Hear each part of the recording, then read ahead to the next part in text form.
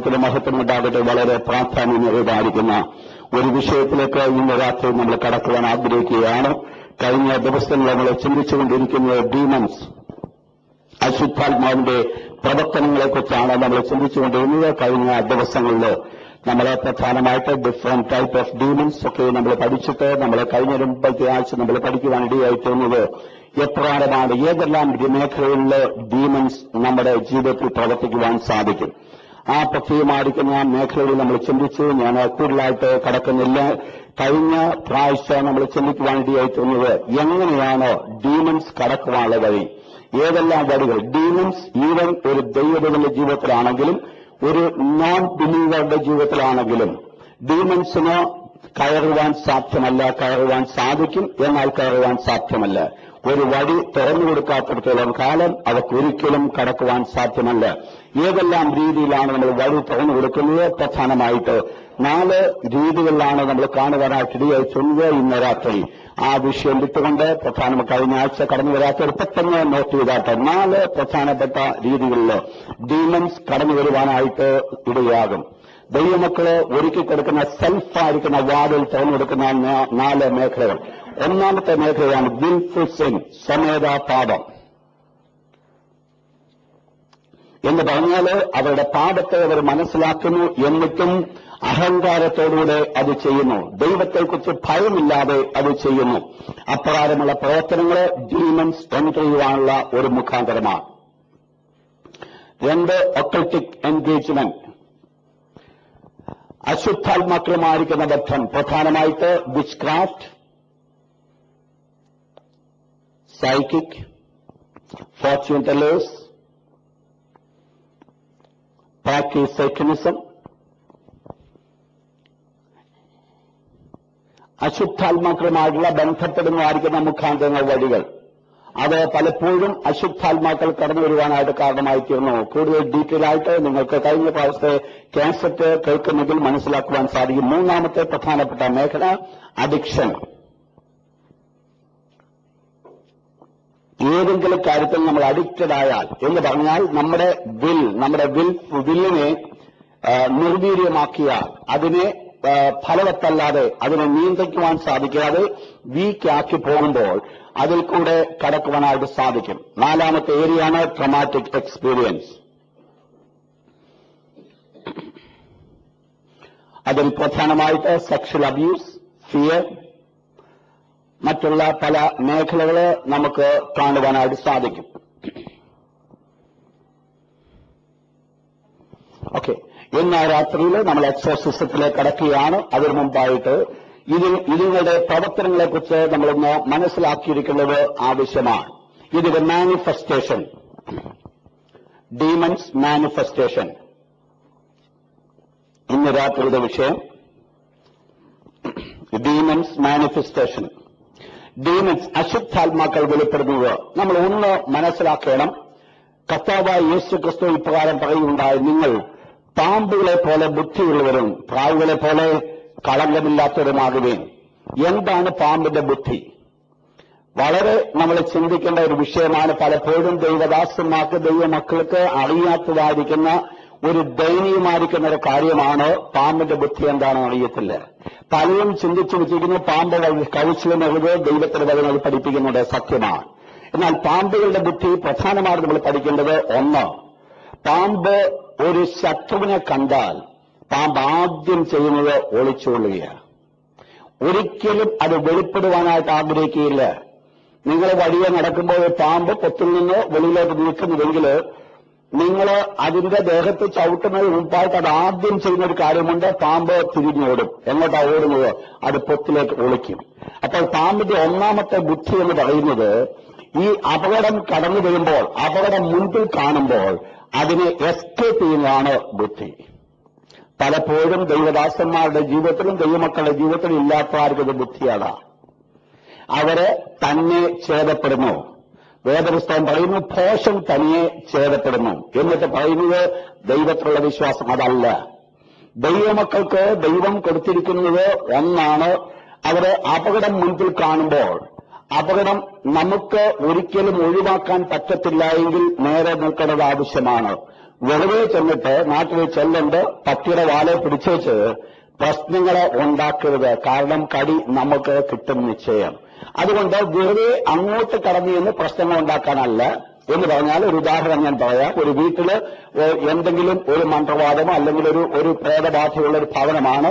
അതിനകത്ത് എനിക്കറിയാം, നാട്ടിലെ ഒരു സഹോദരൻ ഉണ്ടായിരുന്നു. ഞങ്ങളെ ഒരുമിച്ച് പഠിക്കുന്ന ആ സമയത്ത് അദ്ദേഹം ഇപ്രായം പറയുവാനിടയായിട്ടും ഞങ്ങളുടെ തൊട്ട് മുൻപിലെ ഒരു വലിയ ശവക്കോട്ടയുള്ളത്. അദ്ദേഹം പറഞ്ഞു, ഞാൻ ഈ ശവക്കോട്ടയിൽ ഒരു രാത്രി മുതൽ കിടക്കാനും ഇങ്ങനെയുള്ളതായിരിക്കുന്ന കാര്യങ്ങൾ എന്ന് പറയുന്നത് ഇറ്റ്സ് നോട്ട് ഫ്രം ഗാഡ്. അത് അവരുടെ സ്വന്തം ഇഷ്ടമാണ്. അത് പലപ്പോഴും അവരുടെ ജീവിതത്തെ പ്രശ്നത്തിലേക്ക് നടത്തുവാനായിട്ടിടയായിത്തീരും. കാരണം എന്നാൽ രണ്ടാമത്തെ പാമ്പിന്റെ ബുദ്ധി എന്ന് പറയുന്നത് ഒരു ശത്രുവിനെ തന്റെ മുമ്പിൽ കണ്ടുകഴിഞ്ഞാൽ ഒഴിയുവാൻ പറ്റാത്ത സാഹചര്യമാണെങ്കിൽ നേരെ ആ ശത്രുവിനെ നശിപ്പിക്കും. ഈ രണ്ട് കാര്യങ്ങളാണ് പാമ്പ് ചെയ്യുന്നത്. അതുകൊണ്ട് ബുദ്ധി അതാണ് എന്നുള്ളത് പറഞ്ഞുകൊണ്ട് ഞാൻ തിരിച്ചു കടന്നു വരികയാണ്. അപ്പോൾ ഈ ഡീമൺസിന്റെ ബുദ്ധി എന്ന് പറയുന്നത് ഇതാണ്. ഡീമൺസ് ഏത് സമയത്തും മാനിഫെസ്റ്റ് ചെയ്യത്തില്ല, എല്ലായ്പ്പോഴും വെളിപ്പെടത്തില്ല. ഒരു വ്യക്തിയിൽ ഒരു അശുദ്ധാത്മാവ് പൊസസ് ചെയ്യുമ്പോൾ, ശ്രദ്ധയോടുകൂടി നിങ്ങൾ ഇങ്ങനെ വായിക്കണം, അശുദ്ധാത്മാവ് ഒരു വ്യക്തിയെ പൊസസ് ചെയ്യുമ്പോൾ അശുദ്ധാത്മാവ് എല്ലായ്പ്പോഴും വെളിപ്പെടുകയില്ല. എന്നാൽ ചില സമയങ്ങൾ വെളിപ്പെടുവാനിടയായിത്തീരും. നിങ്ങൾക്ക് ഉദാഹരണമായി ഞാൻ പറയാം.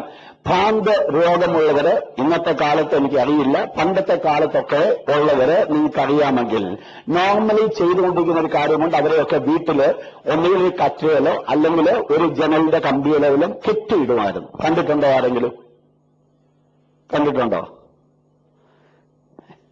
Yes, 1 2 3 4 okay.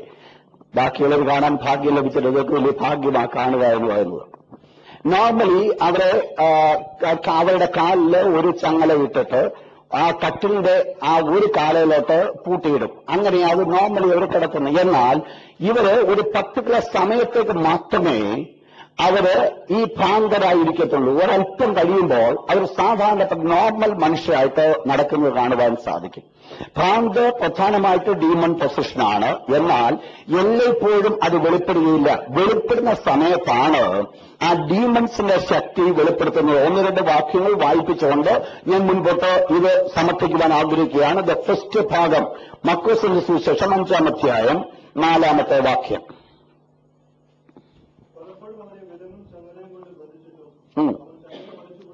ഒരു ഭൂതഗ്രസ്തനെ നമ്മളിവിടെ കാണുകയാണ്. ആ ഭൂതഗ്രസ്തനെ കുറിച്ച് പറയുന്നത് പലപ്പോഴും അവനെ വിലങ്ങും ചങ്ങലയും ഇട്ട് ബന്ധിച്ചിട്ട്, നിങ്ങൾ ആ വേർഡ് ശ്രദ്ധിക്കണം, എല്ലായ്പ്പോഴും 24 hours a day അവനെ ചങ്ങലയിട്ടെന്നല്ല പറയുന്നത്.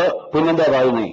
പലപ്പോഴും. അപ്പോൾ പല സമയങ്ങൾ, പല സാഹചര്യങ്ങൾ അത് മാനിഫെസ്റ്റ് ചെയ്യുന്ന സമയങ്ങളുണ്ടോ? എന്നാൽ എല്ലായ്പ്പോഴും അത് മാനിഫെസ്റ്റ് ചെയ്യുന്നില്ല. ഒരു വാക്യം കൂടെ നിങ്ങൾ വായിച്ചാട്ട്, പ്രധാനമായിട്ട് ലൂക്കോസ് 13-ാം അധ്യായം അതിന്റെ 11-ാമത്തെ വാക്യം. Luke chapter 13 verse number 11.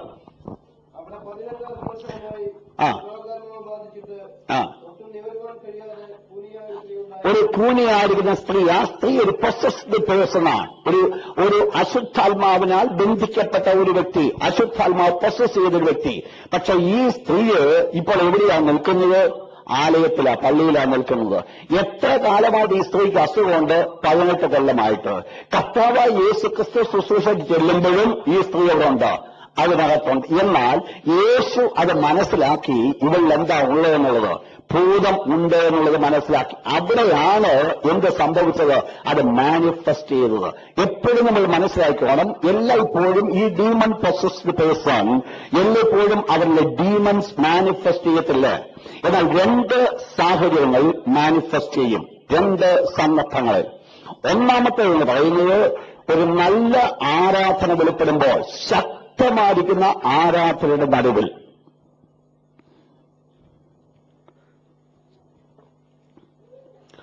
at the time of worship. അത് സാധാരണപ്പെട്ട ഒരു ആരാധനയായിരിക്കത്തില്ല. ദൈവത്തിന്റെ സാന്നിധ്യം ശക്തമായിട്ട് കടന്നു വരുമ്പോൾ, ആ കടന്നു വരുന്ന സമയത്ത് ഈ അശുദ്ധാത്മാവിന് ദൈവിക സാന്നിധ്യത്തിൽ ഇരിക്കുവാൻ പറ്റാത്തതുകൊണ്ട് അത് വെളിപ്പെടുവാനിടയായിത്തീരും. രണ്ടാമത് വെളിപ്പെടുന്ന സമയം എന്ന് പറയുന്നത് അധികാരമുള്ള വ്യക്തികളുടെ മുൻപിൽ അത് വെളിപ്പെടും. Before the people who has authority over the demons. അശുദ്ധാത്മാക്കളുടെ മേലെ അധികാരമുള്ള വ്യക്തി എന്ന് പറഞ്ഞാൽ നിങ്ങൾക്കറിയാം, ഇത് ഒരു ടൈപ്പ് ഓഫ് ശുശ്രൂഷയാണ്. ദൈവം ചില പർട്ടിക്കുലർ വ്യക്തികൾക്ക് കൊടുത്തിരിക്കുന്ന ഒരു ഗിഫ്റ്റാണ് ഇത്. പ്രധാനമായും നിങ്ങൾ ശ്രദ്ധിച്ചാൽ അശുദ്ധാത്മാക്കളുടെ മേലെ അധികാരമുള്ള ഏത് വ്യക്തിയെ നിങ്ങൾ പഠിച്ചാലും അതിനകത്ത് ഒരു 90% നമുക്ക് കാണുവാൻ സാധിക്കുന്നത് അവർ തന്നെ അശുദ്ധാത്മാവിൽ നിന്ന് വെളിയിൽ കടന്നു വന്നവരാ. വൺസ് അപ്പോൺ എ ടൈം അവര് അശുദ്ധാത്മാവിനാൽ ബന്ധിക്കപ്പെട്ടവർ. കാരണം എന്താണെന്ന് പറഞ്ഞാൽ, ഒരു വ്യക്തിയെ രക്ഷയിലേക്ക് നടത്തുമ്പോൾ ഏത് അവസ്ഥയിൽ നിന്നാണ് ആ വ്യക്തിയെ വിളിച്ച് ബോധിരിക്കുന്നത്, അവന്റെ പഴയ സാഹചര്യത്തിനേല് ആ വ്യക്തിക്ക് അധികാരമുണ്ട്. ദൈവിക ശുശ്രൂഷ നിങ്ങൾക്ക് മനസ്സിലായി? ഞാൻ പറഞ്ഞ പോയിന്റില്ല, പറഞ്ഞ പോയിന്റ് മനസ്സിലായില്ല. ഇപ്പൊ ഞാൻ മീൻ ചെയ്തത് ഒരു ഡീമൺ പൊസസ്ഡ് പേഴ്സൺ, അവൻ ഒരു ദൈവപൈതലായിരുന്നില്ല. എന്നാൽ വൺസ് ആ പർട്ടിക്കുലർ സ്ഥാനത്ത് നിന്ന് അവൻ ദൈവത്തെ സ്വീകരിക്കുവാനായിട്ട് ഒരുക്കപ്പെടുമ്പോൾ, ദൈവത്തെ സ്വീകരിക്കുമ്പോൾ അവരുടെ ജീവിതത്തിൽ ആദ്യം നടക്കുന്നത് ഈ ഡീമൺ പൊസഷനിൽ നിന്ന് ഇവനെ സ്വതന്ത്രരാക്കുക. ആഫ്റ്റർ ഓൾ ഇവന് ഏതുമേലാണ് വിജയം കിട്ടുമെന്നറിയാമോ? അതുവരെ ഇവനെ ബന്ധിച്ചു വെച്ചിരുന്ന ഡീമൺ അശുദ്ധാത്മാവിന്മേല് ഈ വ്യക്തിക്ക് അധികാരം കിട്ടി. അതുകൊണ്ടാണ് വെളിയിൽ പോയത്. അതോടുകൂടെ ദൈവമായി. അതുകൊണ്ട് ഈ അധികാരം ആർക്ക് ഉപയോഗിക്കാൻ പറ്റുമെന്നറിയാം? ആ വ്യക്തിക്ക് ഉപയോഗിക്കുവാൻ. നിങ്ങൾ ഏത് ശുശ്രൂഷകളെ നിങ്ങൾ നോക്കിയാലും പ്രധാനമായിട്ട് കാണുവാൻ സാധിക്കുന്ന ഒരു കാര്യമുണ്ട്. എവിടുന്ന് വിളിച്ചുകൊണ്ട് വന്നുവോ ആ ടൈപ്പ് ഓഫ് ശുശ്രൂഷ അവർക്കൂടെ വെളിപ്പെടുന്നതായിട്ട് കാണുവാൻ സാധിക്കും.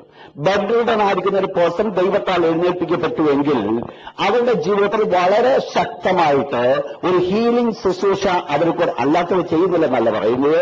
ഒരു 75% എബവ് കാണുന്ന ശുശ്രൂഷകളിൽ നമുക്കിത് മനസ്സിലാക്കുവാനായിട്ട് സാധിക്കും. അപ്പോൾ ഇവിടെ എന്താ സംഭവിക്കുന്നത്? ഡീമൺസ് മാനിഫെസ്റ്റ് ചെയ്തില്ല. ആരും ചെയ്തില്ല. ഈ സ്ത്രീ അവിടെ ഇരുന്നെങ്കിലും അവരിലുള്ളവർക്ക് അശുദ്ധാത്മാവ് വെളിപ്പെടുവാനിടയായിട്ടുണ്ട്. എന്നാൽ അതിന്മേൽ അധികാരമുള്ള യേശു നിന്നപ്പോൾ ആ യേശു ക്രിസ്തുവിന്റെ വാക്കിന്റെ മുൻപിൽ ഈ അശുദ്ധാത്മാവ് മാനിഫെസ്റ്റ് ചെയ്യുവാനായിട്ടിടയായിത്തീർന്നു. അതാണ് ഞാൻ പറഞ്ഞത്. അധികാരമുള്ളൊരു വ്യക്തി ആ അധികാരത്തിൽ നിന്നുകൊണ്ട് യേശുവിന്റെ നാമത്തിൽ അശുദ്ധാത്മാക്കൾ പുറത്ത് കടന്നു വരട്ടെ എന്ന് കൽപ്പിക്കുമ്പോൾ അവർക്ക് അതിന്മേൽ അധികാരമുണ്ടെങ്കിൽ ആ ഇരിക്കുന്നതിൽ ഏതെങ്കിലും ഒരു വ്യക്തിക്ക് അശുദ്ധാത്മാവ് ഉണ്ടെങ്കിൽ അത് വെളിപ്പെടുവാനായിട്ടിടയായി. നിങ്ങൾ മനസ്സിലാക്കുന്ന ഞാൻ പറഞ്ഞു വരുന്നത്, അത് വെളിപ്പെടുവാനായിട്ടിടയായിത്തീരും. അപ്പോൾ എല്ലാ സമയത്തിലും എല്ലാ സന്ദർഭങ്ങളിലും അശുദ്ധാത്മാവ് മാനിഫെസ്റ്റ് ചെയ്യത്തില്ല. മാനിഫെസ്റ്റ് ചെയ്യുന്ന ഏത് സന്ദർഭത്തിലും അശുദ്ധാത്മാവിന്റെ പവർ ആയിരിക്കും ആ വ്യക്തിയിൽ കൂടെ വെളിപ്പെടുവാനായിട്ടിടയായിത്തീരുന്നത്. അപ്പോൾ ഇവിടെ ഈ സ്ത്രീയുടെ കാര്യത്തിൽ നമ്മൾ അതുതന്നെയാണ് കാണുന്നത്. അപ്പോൾ ഞാൻ മുൻപോട്ട് കടന്നു വരിക. എന്നാൽ ഈ ഭൂതങ്ങളെ പുറത്താക്കുക അത് ഒരു ശുശ്രൂഷയാണെന്ന് ഞാൻ പറയുകയുണ്ടായി. എന്നാൽ സാധാരണയായിട്ട് നമ്മൾ മനസ്സിലാക്കേണ്ടത് ദൈവം തന്റെ മക്കൾക്ക് എല്ലാവർക്കും കൊടുത്തിരിക്കുന്ന ഒരധികാരമാണ് ഈ ഭൂതങ്ങളെ പുറത്താക്കും എന്നുള്ളത്. വായിച്ചാട്ടെ, mark chapter 16 verse number 15 and 16. മർക്കോസ് 16-ാം അധ്യായം 15-16 വാക്യം. ഇന്ന് വളരെ ശ്രദ്ധയോടുകൂടി നിങ്ങളായിരിക്കണം. മാർക്ക് ചാപ്റ്റർ 16 വേഴ്സ്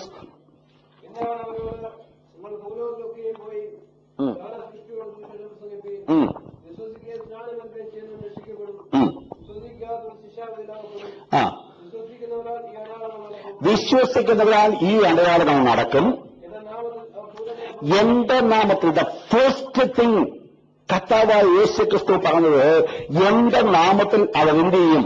ഭൂതങ്ങളെ പുറത്താകും. It's very essential. വളരെ അത്യാവശ്യമായിരിക്കുന്ന ഒന്നാണ്. സുവിശേഷീകരണത്തിൽ വളരെ ആവശ്യമായിരിക്കുന്ന ഒന്നാണ് ഭൂതങ്ങളെ പുറത്താക്കുക എന്ന് പറയുന്നത്. കാരണം ഇതാണ് ഒരു സുവിശേഷന്റെ മുമ്പിൽ നിൽക്കുന്ന പ്രധാനപ്പെട്ട ശത്രു. താൻ അഭിമുഖീകരിക്കുന്ന പ്രധാനപ്പെട്ട ശത്രുത. അപ്പോൾ എന്ത് സംഭവിച്ചു? നിങ്ങൾ അവിടെ കർത്താവായ യേശു പറഞ്ഞു, നിങ്ങൾ ഭൂതങ്ങളെ പുറത്താക്കും. അത് ആരെക്കുറിച്ച് പറയുന്നു? അപ്പോസ്തലൻ. കർത്താവായ യേശു തന്റെ അപ്പോസ്തലന്മാരെ കുറിച്ച് പറയുമ്പോൾ തന്നെ ദൈവത്തിന്റെ വിശുദ്ധ വചനം പഠിക്കുമ്പോൾ മനസ്സിലാക്കുവാൻ സാധിക്കും. യേശു ഈ പറയപ്പെടുന്നത് വേറെ വിശ്വസിക്കുന്നവരാൽ ഈ അടയാളങ്ങൾ നടക്കും. അപ്പോൾ വിശ്വാസികളെ കൊണ്ട് നടക്കുന്ന അടയാളങ്ങളാണ് താഴെ പറഞ്ഞിരിക്കുന്ന അടയാളങ്ങൾ എന്ന് പറഞ്ഞാൽ ഒരു ശുശ്രൂഷകനെ അതിനകത്ത് ആവശ്യമില്ല, അല്ലെങ്കിൽ ഒരു പക്വതയോ പരിചയമോ അതിനാവശ്യമില്ല. ഒരു വിശ്വാസിയെ കൊണ്ട് ഈ ശുശ്രൂഷ നടക്കുവാനായിട്ട് സാധിക്കും.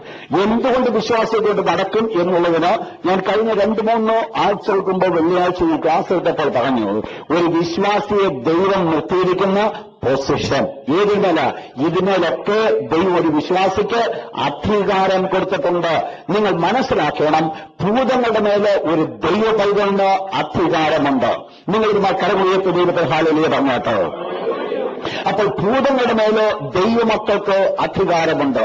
അതൊരു ശുശ്രൂഷയുള്ള ഒരു വ്യക്തി എന്ന് മാത്രമല്ല, അത് പബ്ലിക്കലി അതിനു വേണ്ടി ഉപയോഗപ്പെടുമ്പോൾ ഉപയോഗിക്കാം. എന്നാലും നമ്മൾ മനസ്സിലാക്കേണ്ടത് ദൈവം സകല വിശ്വാസികൾക്കും ഭൂതങ്ങളുടെ മേലെ അധികാരം കൊടുത്തിട്ടുണ്ട്. വേദപുസ്തകം പറയുന്നു, വിശ്വസിക്കുന്നവരാൽ ഈ അടയാളങ്ങൾ നടക്കും. ദൈവത്തിന്റെ വചനം അത് കൽപ്പിച്ചുവെങ്കിൽ അക്ഷരീയമായിട്ട് അത് സംഭവിക്കുകതന്നെ ചെയ്യും. വിശ്വസിക്കുന്നവരെ കൊണ്ട് ഈ അടയാളങ്ങൾ നടക്കും. എന്നാൽ ഒന്ന് നമ്മൾ മനസ്സിലാക്കുന്നത് വളരെ ആവശ്യമാണ്. ഏത് ശുശ്രൂഷ നമ്മൾ ചെയ്താലും ആ ശുശ്രൂഷ വളരെ ഭംഗിയായിട്ട് ചെയ്യണമെങ്കിൽ അതിനു മുൻപ് ആ ശുശ്രൂഷ നടന്നിട്ടുള്ള രംഗങ്ങൾ ഒന്ന് മനസ്സിലാക്കിയാൽ നമുക്ക് തെറ്റാതെ മുമ്പോട്ട് പോകാനായിട്ട് സാധിക്കും. കാരണം ആത്മീയ ജീവിതത്തിന്റെ പക്വത എന്ന് പറയുന്നതും പരിചയം എന്ന് പറയുന്നതും വർഷങ്ങൾ കടന്നുപോയിട്ട് കിട്ടുന്നതെന്ന് മാത്രമല്ല നമ്മൾ പഠിക്കേണ്ടത്. ദൈവത്തിന്റെ വചനമാണ് എന്നെ പക്വതയുള്ളവനാക്കുന്നത്. ദൈവത്തിന്റെ വചനമാണ് എന്നെ മച്ചുരത്തിലേക്ക് കൊണ്ടുവരുന്നത്. അങ്ങനെയെങ്കിൽ ദൈവത്തിന്റെ വചനത്തിൽ നമ്മൾ പഠിക്കുമ്പോൾ എങ്ങനെയെല്ലാം അശുദ്ധാത്മാക്കളെ പുറത്താക്കി നമ്മൾ മനസ്സിലാക്കിയാൽ അതിനനുസരിച്ച് നമുക്കും പ്രവർത്തിക്കുവാൻ സാധിക്കും. തെറ്റുപറ്റുവാനായിട്ട് ഇടയാകുകയില്ല. വളരെ സൂക്ഷിക്കേണ്ട ഒരു ശുശ്രൂഷയാണ് ഈ എക്സോർസിസം. കാരണം ഇതിനകത്ത് ഒത്തിരി കളിപ്പീര് പറ്റുന്നതായിട്ട് കാണുവാൻ സാധിക്കും. കാരണം പല കാര്യങ്ങൾ ഈ പ്രത്യേകമായ വിഷയത്തിൽ നമ്മൾ മനസ്സിലാക്കുവാനുണ്ട്. അതുകൊണ്ട് ഇന്ന് രാത്രി ഞാൻ തുടങ്ങുവാൻ പോകുന്നത്, എത്രത്തോളം നിർത്തുവാൻ സാധിക്കും എനിക്ക് അറിയില്ലെങ്കിലും ഞാൻ തുടങ്ങുവാൻ പോകുന്നത് എങ്ങനെ കർത്താവായ യേശു ഭൂതങ്ങളെ പുറത്താക്കി, how Jesus Christ cast out demons എന്നുള്ളത് നമ്മൾ വിവിധ വിഷയങ്ങൾ വെച്ചുകൊണ്ട് നമ്മൾ ചിന്തിക്കുവാനായിട്ട് പോകുകയാണ്. ഞാൻ യേശു ഇത് പുറത്താക്കി എന്ന് പറയുമ്പോൾ നിങ്ങൾ ചിന്തിക്കരുത് യേശു ക്രിസ്തുവിനെ ഇത് ചെയ്തു എന്നുള്ളത് മാത്രമല്ല. എന്റെ പ്രധാനപ്പെട്ട വിഷയം, ഒരു വിശ്വാസി അത് മനസ്സിലാക്കിയാൽ ആ വിശ്വാസിക്കും അത് ചെയ്യുവാനായിട്ട് സാധിക്കും. ഞാൻ ആദ്യം പറഞ്ഞ പോയിന്റ്സ് നിങ്ങളുടെ മനസ്സിലുണ്ടായിരിക്കണം. ഒന്ന്, അശുദ്ധാത്മാക്കൾ എല്ലായിടത്തും മാനിഫെസ്റ്റ് ചെയ്യത്തില്ല. നല്ല ആരാധന മധ്യത്തിൽ അല്ലെങ്കിൽ ദൈവമക്കൾ അധികാരത്തോടെ കൽപ്പിക്കുമ്പോഴാണ് അത് വെളിപ്പെടുവാനിടയായിത്തീരുന്നത്. അപ്പോൾ അത് വെളിപ്പെടുന്നുവെങ്കിൽ എങ്ങനെയാണ് യേശു അശുദ്ധാത്മാക്കളെ പുറത്താക്കുവാനിടയായിത്തീരുന്നത്? ഒന്നാമത്തെ point, the first one, Jesus spoke to demon. യേശു അശുദ്ധാത്മാവിനോട് കൽപ്പിച്ചു. ഒരു വ്യക്തിയിൽ അശുദ്ധാത്മാവുണ്ട് എന്ന് മനസ്സിലാക്കിയാൽ ആ അശുദ്ധാത്മാക്കളെ പുറത്തേക്ക് വിടണമെങ്കിൽ, അശുദ്ധാത്മാവിനെ പുറത്തേക്ക് ഓടിക്കണമെങ്കിൽ ആ ശുശ്രൂഷകൻ ചെയ്യുന്ന ദ ഫസ്റ്റ് തിങ്, ആ ശുശ്രൂഷൻ അശുദ്ധാത്മാവിനെ ശാസിക്കുക ചെയ്തു. വായിച്ചൊരു വാക്യത്തിലൂടെ മർക്കോസിന്റെ സുവിശേഷം 1-ാം അധ്യായം, മർക്കോസിന്റെ സുവിശേഷം 1-ാം അധ്യായം 25-ാമത്തെ വാക്യം, വേഴ്സ് 25. യേശു അതിനെ ശാസിച്ചു. നിങ്ങൾ മനസ്സിലാക്കണം, അശുദ്ധാത്മാവ് ഒരു മനുഷ്യനെ വിട്ടുപോയോ എന്നുള്ളത് നമുക്ക് അറിയുവാനുള്ള പല മാർഗങ്ങളുണ്ട്. ഒരു വ്യക്തിയിൽ അശുദ്ധാത്മാവിന്റെ ശുശ്രൂഷ, അശുദ്ധാത്മാവുള്ള ഒരു വ്യക്തി, പ്രൊസസ് ചെയ്യപ്പെട്ട വ്യക്തി, ഒരു ശുശ്രൂഷ നടത്തി അശുദ്ധാത്മാവിനെ പുറത്താക്കി എന്ന് പറഞ്ഞു. എന്നാൽ എങ്ങനെ നമുക്ക് ഐഡന്റിഫൈ ചെയ്യുവാൻ സാധിക്കും ഈ അശുദ്ധാത്മാവ് വിട്ടുമാറിയോ ഇല്ലയോ എന്ന്? പ്രധാനമായിട്ട് ചില സൈൻസ്, ചില അടയാളങ്ങൾ അതിന് ഉണ്ട്. ചില അടയാളങ്ങളോടുകൂടെ മാത്രമേ അശുദ്ധാത്മാവ് പുറത്തു പോകൂ എന്ന് പറഞ്ഞാൽ മാന്യമായി പുറത്തു പോകുന്ന ഒന്നല്ല ഈ അശുദ്ധാത്മാവ്. ഒരൽപ്പം പ്രഷർ കൊടുത്തെങ്കിൽ മാത്രമേ ഇത് പുറത്താകത്തുള്ളൂ. പ്രഷർ എന്ന് ഞാൻ പറയുമ്പോൾ ഈ അശുദ്ധാത്മാവ് ബാധിച്ച വ്യക്തിയെ ദേഹ ഉപദ്രവം നടത്തുക എന്നല്ല ഞാൻ പറഞ്ഞു വരുന്നത്. ആ വ്യക്തിയെ ചവിട്ടാനോ ആ വ്യക്തിയുടെ തലമുടിക്ക് പിടിച്ച് വലിക്കാനോ ചൂരവടിയിൽ ചടിക്കാനോ ഉള്ളതല്ല ഈ ശുശ്രൂഷ. അതുകൊണ്ട് വേദനിക്കുന്നത് അശുദ്ധാത്മാവിനല്ല, ഈ പാവം പിടിച്ച വ്യക്തിക്കായിരിക്കും വേദനിക്കുന്നത്. അപ്പോൾ അതല്ല അശുദ്ധാത്മാവിനെ പുറത്താക്കുവാനുള്ള ശുശ്രൂഷ. നിങ്ങൾ വളരെ ശ്രദ്ധിക്കണം. ഇവിടെ എങ്ങനെയാണ് അതിനെ എങ്ങനെ പുറത്താക്കിയെന്ന് മനസ്സിലാക്കുവാൻ സാധിക്കും. യേശുക്രിസ്തു ആ ഭൂതത്തെ പുറത്താക്കിയപ്പോൾ എന്ത് സംഭവിച്ചു? താഴെ വായിച്ചാട്ട് അതിന്റെ 26-ാമത്തെ വാക്യം. അപ്പോൾ നോർമലി അശുദ്ധാത്മ നമ്മൾ വായിക്കുന്നത് മാർക്ക് ചാപ്റ്റർ 1 വേഴ്സ് 26, മാർക്കോസ് 1:26. അവിടെ നമ്മൾ കാണുന്നത് അശുദ്ധാത്മാവ് എന്ത് ചെയ്തു? നിലവിളിച്ചു, ഉറക്കെ നിലവിളിച്ചു. അപ്പോൾ നോർമലി ഇത് വിട്ടുപോകുമ്പോൾ അത് വിട്ടുപോകുവാൻ അല്പം പ്രയാസമാണ്. പക്ഷെങ്കിൽ നിർബന്ധം കൊണ്ട് മാത്രമാണ് വിട്ടുപോകുന്നത്. കാരണം അതോറിറ്റിയുള്ള ഒരു വ്യക്തി മുൻപിൽ നിന്നിട്ട് പോക എന്ന് കൽപ്പിച്ചാൽ പോകാതിരിക്കാൻ പറ്റാത്തത് കൊണ്ടാണ് പോകുന്നത്. അതുകൊണ്ട് എന്താണ് സംഭവിച്ചത്? പലപ്പോഴും സംഭവിക്കുന്നത് ഉറക്കെ നിലവിളിച്ചു. ഇവിടെ നമ്മൾ കാണുന്നൊരു കാഴ്ചയുണ്ട്. അവന് ഏച്ചു, നിലത്തോടങ്ങ് ഇഴച്ചു. അപ്പോൾ ഒരു പക്ഷെങ്കില് ഇഴച്ചിലൊക്കെ കാണുമ്പോൾ ഭയപ്പെടേണ്ട കാര്യങ്ങളില്ല. ഇതൊക്കെ ഏതിന്റെ തുടക്കമാണ്? അശുദ്ധാത്മാവ് വിട്ടുപോകുന്നതിന്റെ തുടക്കം. നിങ്ങൾക്കറിയാം, കർത്താവായ യേശുക്രിസ്തുവിന്റെ അടുക്കിലേക്ക് ഒരു പിതാവ് തന്റെ മകനുമായിട്ട് വന്നു. ആ മകനുള്ള ഭൂതത്തെ യേശു പുറത്താക്കിയപ്പോൾ ഈ വ്യക്തി നിലത്ത് ഇഴച്ചു. എന്നിട്ട് വേദപുസ്തകം പറയുന്നത് മരിച്ചവനെ പോലെയായി. എന്നിട്ട് യേശു കൈക്ക് പിടിച്ച് അവനെ എഴുന്നേൽപ്പിക്കുക. അപ്പോൾ എന്ത് സംഭവിക്കുവാൻ സാധിക്കും?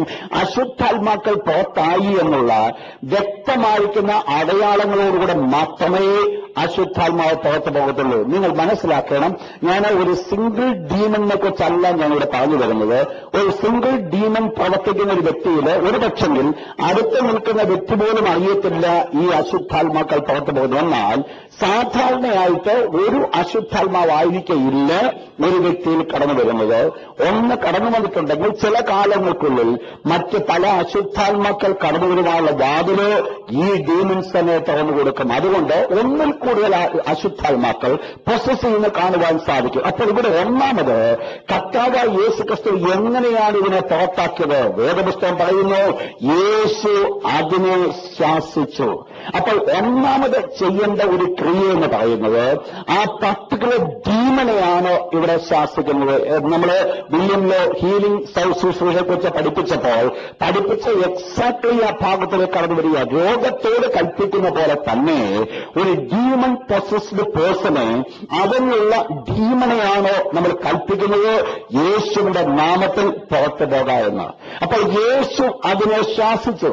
യേശു അതിനെയാണ് ശാസിച്ചത്. ആ വ്യക്തിയല്ല, ആ വ്യക്തിയെ നമുക്ക് ഒന്നും ചെയ്യേണ്ട കാര്യമില്ല.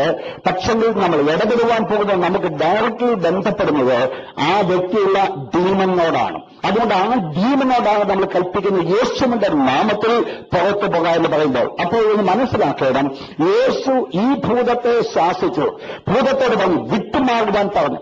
അപ്പോൾ അത് അധികാരത്തോടുകൂടെ യേശു പറഞ്ഞപ്പോൾ അത് വിട്ടുമാറി. അങ്ങനെയെങ്കിൽ ഒന്ന് മനസ്സിലാക്കണം, ഈ ഭൂതങ്ങൾ അധികാരത്തെ അണ്ടർസ്റ്റാൻഡ് ചെയ്യുന്നതെന്നുള്ളത് മനസ്സിലാക്കണം. വളരെ മനസ്സിലാക്കുന്ന ഭാഗം, ഈ demons they understand the authority.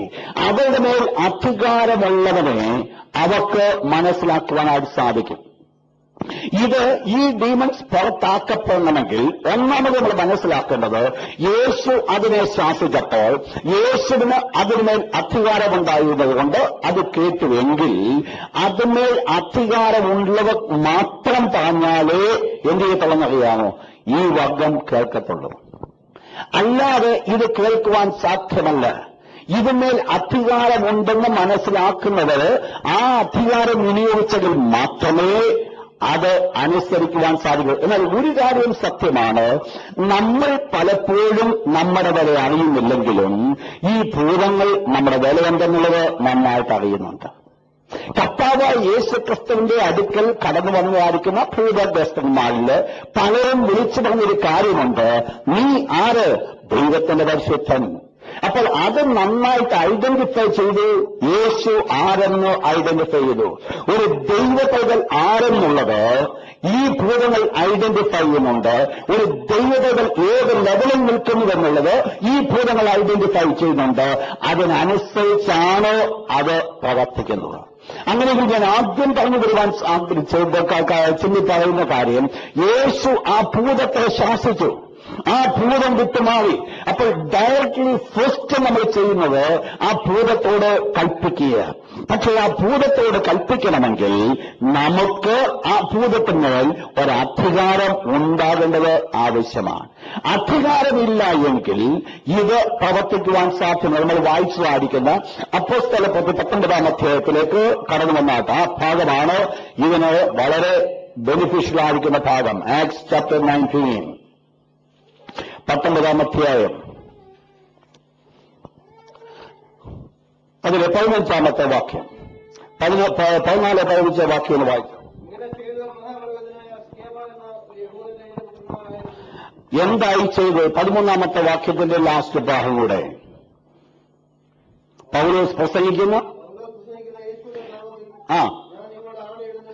ഇവിടെ ഒരു യഹൂദനായിരിക്കുന്ന ഒരു പുരോഹിതന്റെ 7 മക്കൾ, പുരോഹിതന്റെ പേര് സ്കേവ. ആ പുരോഹിതന്റെ 7 മക്കൾ നിന്നുകൊണ്ട് പൗലോസ് പല ഭൂതങ്ങളെ പുറത്താക്കിയപ്പോൾ ഇവർക്കും തോന്നി, എന്തുകൊണ്ട് ഞങ്ങളെ കൂടെ നിൽക്കൊണ്ട് നടക്കുന്നത്? കരങ്ങൾ ഉയർത്തി ഒരു ഹല്ലേലൂയ പറഞ്ഞാട്ട് ശക്തിയോടെ. അപ്പോൾ അവർക്ക് തോന്നി, എന്തുകൊണ്ട് ഞങ്ങളെ കൊണ്ട് നടക്കത്തില്ല? അതുകൊണ്ട് അവരും ഈ ശുശ്രൂഷയ്ക്ക് വേണ്ടി ഇറങ്ങിയിട്ട് ഒരു ഭൂതഗ്രസ്തനെ കണ്ടപ്പോൾ അവരിപ്രകാരം പറഞ്ഞു, പൗലോസ് പ്രസംഗിക്കുന്ന യേശുവിന്റെ നാമത്തിൽ ഞാൻ കൽപ്പിക്കുന്നു, നീ പുറത്തു പോകാം. അപ്പോൾ എന്താ ഇവർക്ക് സംഭവിച്ചു? ഈ ഭൂതം എന്ത് ചെയ്തു? നെക്സ്റ്റ് വേർഡ് എന്ന് വായിച്ചാട്ട് 15-ാമത്തെ വാക്യം. ദുരാത്മാവ് അവരോട്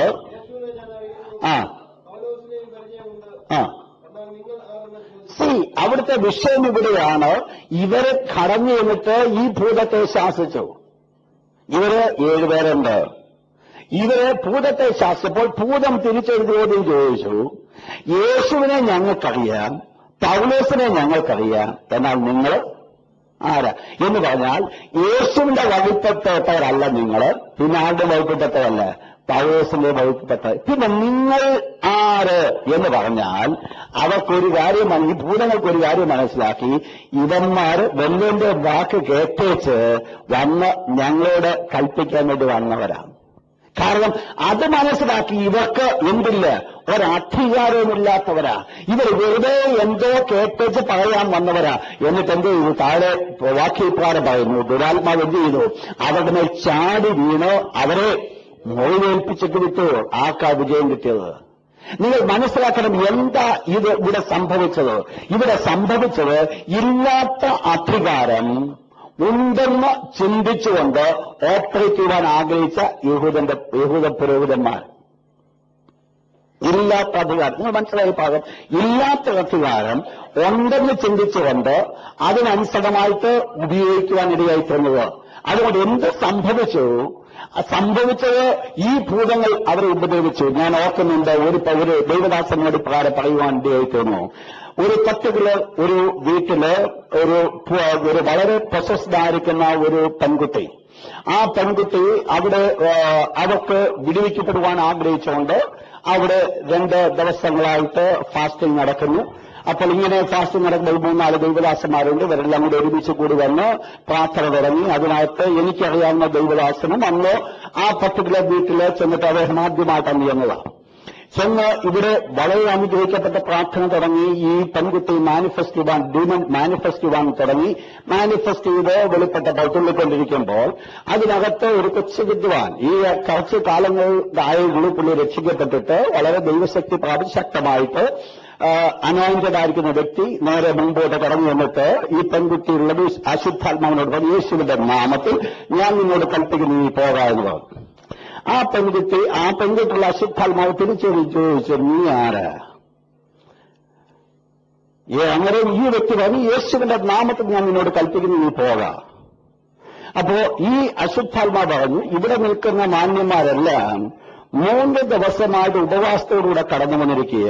ഇന്ന് രാവിലെ നീ മൊട്ട തിന്ന ചെല്ലുവരാ നീ വന്നിരിക്കുന്നത്. ഞാൻ പറഞ്ഞാൽ മനസ്സിലായോ? പലപ്പോഴും മറ്റു പലരെയും മറച്ചുവെക്കുന്ന പല കാര്യങ്ങൾ ഇതിനെ മറച്ചുവെക്കാനായിട്ട് പറ്റത്തില്ല. എന്താ ഇവിടെ സംഭവിച്ചത്? ആ വ്യക്തി ബാക്കി എല്ലാവരും ഫാസ്റ്റിങ്ങോടുകൂടെ ഇതേ വിടുവിക്കണമെന്നുള്ള ഒരു ചിന്തയോടുകൂടെ കടന്നുവന്നു. പക്ഷെ ഈ പുള്ളി തന്റെ വിശപ്പ് കൊണ്ടായിരിക്കും, തന്റെ ബലഹീനത കൊണ്ടായിരിക്കാം.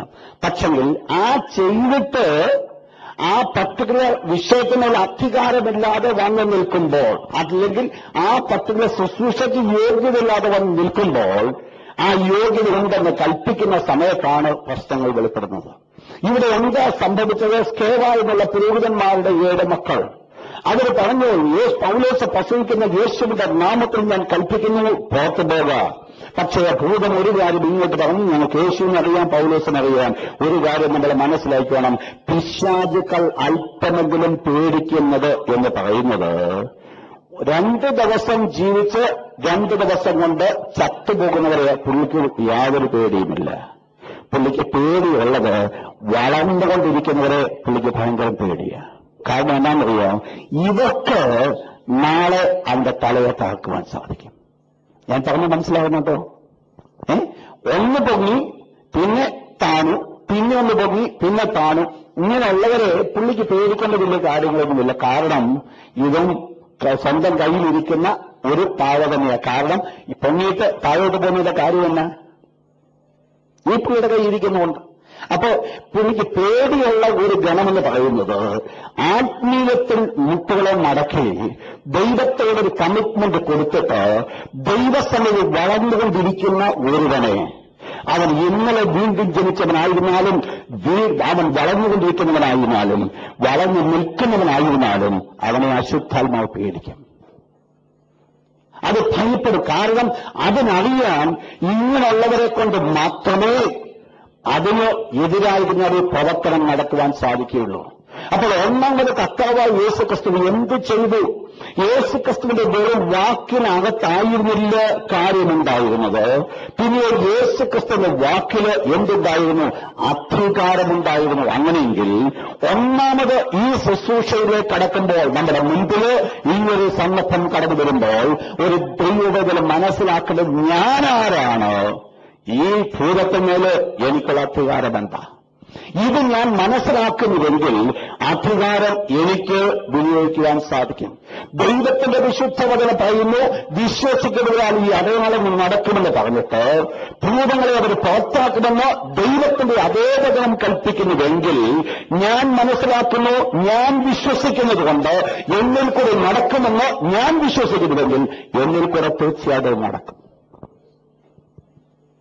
മനസ്സിലായി? കാരണം എന്താണെന്നറിയാമോ? എനിക്ക് ദൈവം തന്നിരിക്കുന്ന അധികാരത്തെ ഞാൻ മനസ്സിലാക്കുക. കർത്താവായ യേശുക്രിസ്തു മനസ്സിലാക്കി, ദൈവം തന്നെ ആക്കി വെച്ചിരിക്കുന്ന അധികാരം എന്തെന്ന് മനസ്സിലാക്കി. അധികാരമാണ് യേശു വിനിയോഗിച്ചത്. ദൈവത്തിന്റെ വിശുദ്ധ വചനത്തിലൂടെ ദരിദ്രന്മാരുടെ സുവിശേഷം അറിയിപ്പാൻ യഹോവയായ കർത്താവിനെ അഭിഷേകം ചെയ്തതിനാൽ ദൈവത്തിന്റെ ആത്മാവിന്റെ മേലുണ്ട്. അവിടെ പറയുന്നത് ബദ്ധന്മാർക്ക് വിടുതൽ കൊടുക്കുവാൻ, ബദ്ധന്മാരെ വിടുവിക്കുവാൻ തക്കവണ്ണം ദൈവം വിളിച്ചുവെങ്കിൽ ഇന്ന് രാത്രി ഓർപ്പിക്കട്ടെ, ഒരു പുതിയ വിശ്വാസിയെ കൊണ്ട് ദൈവം ആഗ്രഹിക്കുന്ന ശുശ്രൂഷയാണ് ബദ്ധന്മാരെ വിടുവിക്കുക എന്നുള്ളത്. അങ്ങനെയെങ്കിൽ അതിനൊരു ദൈവദാസനെ നോക്കിയിരിക്കേണ്ട കാര്യമില്ല. എന്നെ കൊണ്ട് അത് സാധിക്കും എന്ന് പറഞ്ഞാൽ നിങ്ങളെ കൊണ്ട് അത് സാധിക്കും. അത് ഞാൻ ഏറ്റെടുക്കുന്നുവെങ്കിൽ എന്റെ ജീവിതത്തിൽ കൂടെ ദൈവത്തിന്റെ കരങ്ങൾ വെളിപ്പെടുവാൻ സാധിക്കും. അപ്പോൾ ഫസ്റ്റ് തിങ്, ഈ ഭൂതങ്ങളെ പുറത്താക്കണമെങ്കിൽ ഒന്നാമത് ആവശ്യമായിരിക്കുന്നത് അധികാരമാണ് ആവശ്യമായിരിക്കുന്നത്. അധികാരം ഉണ്ട് എന്ന് മാത്രമല്ല, അധികാരം വെച്ചുകൊണ്ടിരിക്കുവാനല്ല ആഗ്രഹിക്കേണ്ടത്, അധികാരത്തോടെ കൽപ്പിക്കുക. ആരോട് കൽപ്പിക്കുക? അശുദ്ധാത്മാവിനോട് കൽപ്പിക്കുക. രണ്ടാമത് എങ്ങനെ? Mathew chapter 12 verse 28. Mathai 12:28. Mathew 12:28.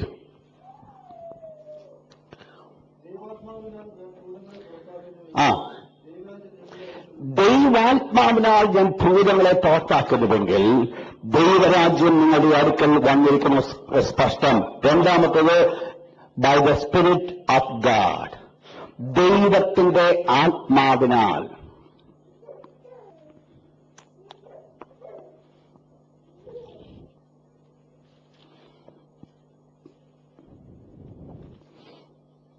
ദൈവത്തിന്റെ വിശുദ്ധ വചനം പറയുന്നു, ദൈവത്തിന്റെ ആത്മാവിനാൽ ഭൂതങ്ങളെ പുറത്താക്കുന്നു എങ്കിൽ ദൈവരാജ്യം നിങ്ങളുടെ അടുക്കൽ വന്നെത്തിയിരിക്കുന്നു. സ്പഷ്ടം. കർത്താവായ യേശുക്രിസ്തു ഭൂതങ്ങളെ പുറത്താക്കിയത് എങ്ങനെയായിരുന്നു? ദൈവാത്മാവിനാൽ. ഞാൻ അവസാനത്തെ ക്ലാസ്സിൽ ഞാൻ പറയുവാൻ ആഗ്രഹിക്കുന്നുണ്ട് ഈ ശുശ്രൂഷ ചെയ്യുവാനുള്ള യോഗ്യത എന്തൊക്കെയാണ്.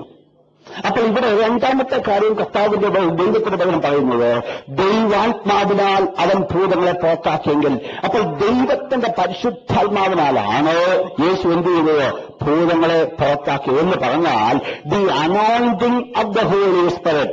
എന്താണ് അനോയിന്റിംഗ്? അനോയിന്റിംഗ് എന്ന് പറയുന്നത് ഇറ്റ്സ് എ പവർ, ഇറ്റ്സ് അധികാരം. എന്താ നിങ്ങൾക്കറിയാം? വേദപുസ്തകം പറയുന്നു,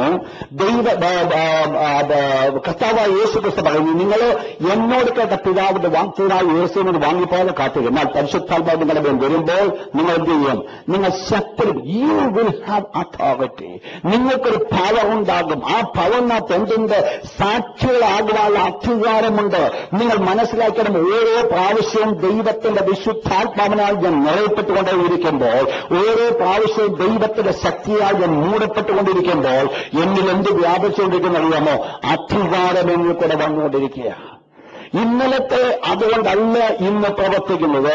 ദൈവത്തിന്റെ പരിശുദ്ധാത്മാവ്. നിങ്ങൾ ഈ വിഷയം പഠിക്കണമെങ്കിൽ ദൈവത്തിന്റെ വിശുദ്ധ വചനം ഇപ്രകാരം പറയുന്നുണ്ട്. കർത്താവായ യേശു പറയുന്നു, അവർക്ക് ജീവനുണ്ടാകുവാനും പിന്നീട് സമൃദ്ധിയായി ജീവനുണ്ടാകപ്പെടെ ഞാൻ വന്നിരിക്കും. നമ്മൾ ഒരു വർഷം നമ്മുടെ ഫാസ്റ്റിംഗിൽ നമ്മൾ ചിന്തിച്ച ഒരു വിഷയമാണ് abundant life. What is abundant life?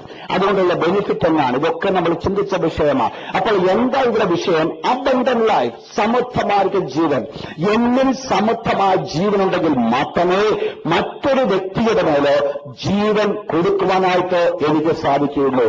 എന്നിൽ കൂടെ ഒഴുകുന്നത്, അല്ലെങ്കിൽ നമ്മൾ മനസ്സിലാക്കേണ്ടത്, എന്റെ ജീവിതത്തിൽ ആവശ്യത്തിന് കവിഞ്ഞ് കഴിയുമ്പോഴാണ് മറ്റുള്ളവർക്ക് കൊടുക്കുവാനായിട്ട് എന്നെ പ്രേരിപ്പിക്കുന്നത്, എന്നെ സഹായിക്കുന്നത്. എനിക്കില്ല എങ്കിൽ പലപ്പോഴും എനിക്കുള്ളത് ഞാൻ എനിക്കായിട്ട് വെച്ചുകൊണ്ടേയിരിക്കും. അപ്പോൾ എന്നിൽ ഒഴുകുന്നുവെങ്കിൽ, ആ ദൈവശക്തി എന്നിൽ കൂടെ പകരപ്പെടുന്നുവെങ്കിൽ, ആ ദൈവശക്തിയാണ് മറ്റുള്ളവരിലേക്ക് ഒഴുകപ്പെടുവാൻ കാരണമായിരിക്കുന്നത്. അതുകൊണ്ടാണ് ദൈവത്തിന്റെ ദാസന്മാർ കരകൾ വെക്കുമ്പോൾ അശുദ്ധാത്മാക്കൾ മാനിഫെസ്റ്റ് ചെയ്യുവാനും അശുദ്ധാത്മാക്കൾ വിട്ടുപോകുവാനും കാരണമായിരിക്കുന്നത്. എന്താ കാരണം? ദൈവത്തിന്റെ ആത്മാവിനാൽ ഭൂതങ്ങളെ പുറത്താക്കുന്നുവെങ്കിൽ. അപ്പോൾ ദൈവത്തിന്റെ പരിശുദ്ധാത്മാവിനാൽ ഈ പ്രവർത്തനത്തെ ശക്തമായി നടത്തുവാൻ സാധിക്കും. ദൈവത്തിന്റെ ആത്മാവിനാൽ ഭൂതങ്ങൾ പുറത്താക്കുവാൻ സാധിക്കും. കരങ്ങളിലെ പൂരിക്കൽ കരകാലയിലെ പറഞ്ഞാട്ടോ. മൂന്നാമത്തെ വിഷയം എന്ന് പറയുന്നത് മാത്യു ചാപ്റ്റർ 12 വേഴ്സ് 29. മർക്കോസ് 12:29 എങ്ങനെ പുറത്താക്കുവാൻ സാധിക്കും? Matthew chapter 12 verse 29.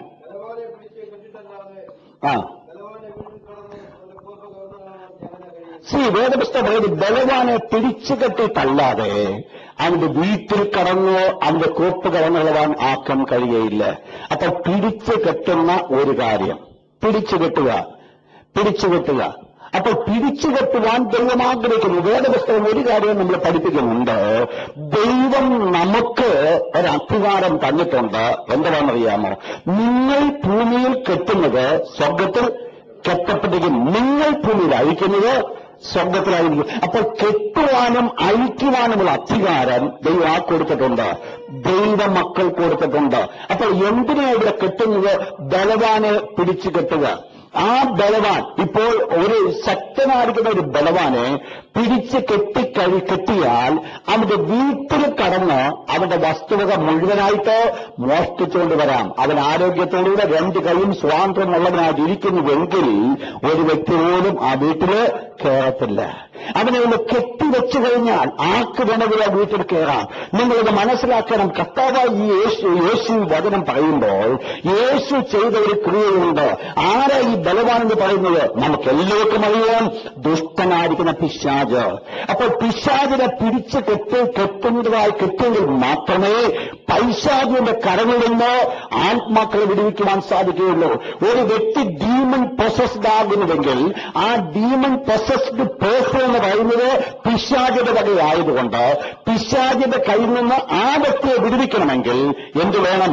ഈ അശുദ്ധാത്മാവിനെ ബന്ധിച്ചെങ്കിൽ മാത്രമേ സാധ്യമാകുകയുള്ളൂ. നിങ്ങൾ മനസ്സിലാക്കണം, കർത്താവായ യേശുക്രിസ്തു ഈ ലോകത്തിൽ വന്ന ഒരു പേർപ്പസ് ഒന്ന് മനസ്സിലാക്കണം. വായിച്ചോട്ടെ, യോഹന്നാന്റെ 1 യോഹന്നാൻ ലേഖനം 3-ാം അധ്യായം 8-ാമത്തെ വാക്യം. 1 John chapter 3 verse 8. 1 യോഹന്നാൻ 3:8. 1 John chapter 3 verse 8.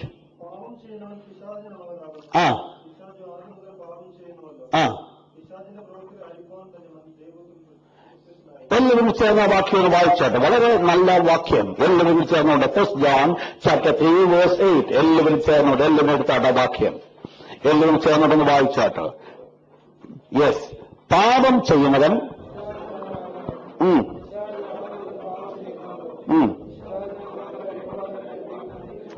ഒരിക്കൽ കൂടെ ലാസ്റ്റ് പോർഷൻ വായിച്ചാട്ട്. പിശാചിന്റെ പ്രൈസ് ഗോഡ്, പിശാചിന്റെ പ്രവൃത്തികളെ അഴിപ്പാൻ തന്നെ ഒരു എംഫസിസ് കൊടുത്തിട്ട് പറയുകയാണ്. അവൻ പ്രത്യക്ഷനായി. ആര് പ്രത്യക്ഷനായി? കർത്താവായ യേശു. എന്തിന് യേശു പ്രത്യക്ഷനായി? പിശാചിന്റെ പ്രവൃത്തികളെ അഴിപ്പാൻ തന്നെ. അപ്പോൾ യേശു എന്ത് ചെയ്ത്? പിശാചിന്റെ പ്രവൃത്തി യേശു അഴിച്ചു.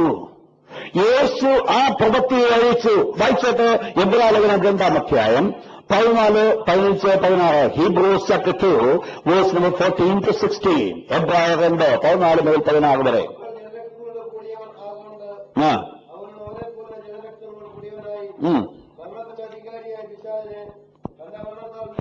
മരണത്തിന്റെ അധികാരിയായ പിശാചിനെ തന്റെ മരണത്താൽ നീക്കി.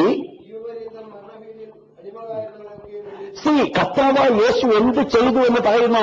മരണത്തിന്റെ അധികാരിയായ പിശാചിനെ മാറ്റി, പിശാചിനെ നിർവീര്യനാക്കി, പിശാചിന്റെ ആയുധത്തെ അവൻ പിശാചിനെ അവൻ ബന്ധിച്ചു, പിശാചിനെ അവൻ കെട്ടി. കർത്താവായ യേശുക്രിസ്തുവിന്റെ ഈ ലോകത്തിലെ ജീവിതവും കർത്താവായ യേശുക്രിസ്തുവിന്റെ മരണവും ഉയർത്തെഴുന്നേൽപ്പും യേശു ചെയ്ത ഒരു പ്രവർത്തനമാണ്. ഈ ബലവാനെ യേശു എന്ത് ചെയ്തു? ബന്ധിക്കുവാനായിട്ടിടയായിട്ടുണ്ട്. വാസ്തവത്തിൽ ഇന്ന് ബലവാൻ എങ്ങനെ കിടക്കുക? ബന്ധിക്കപ്പെട്ട് കിടക്കുക.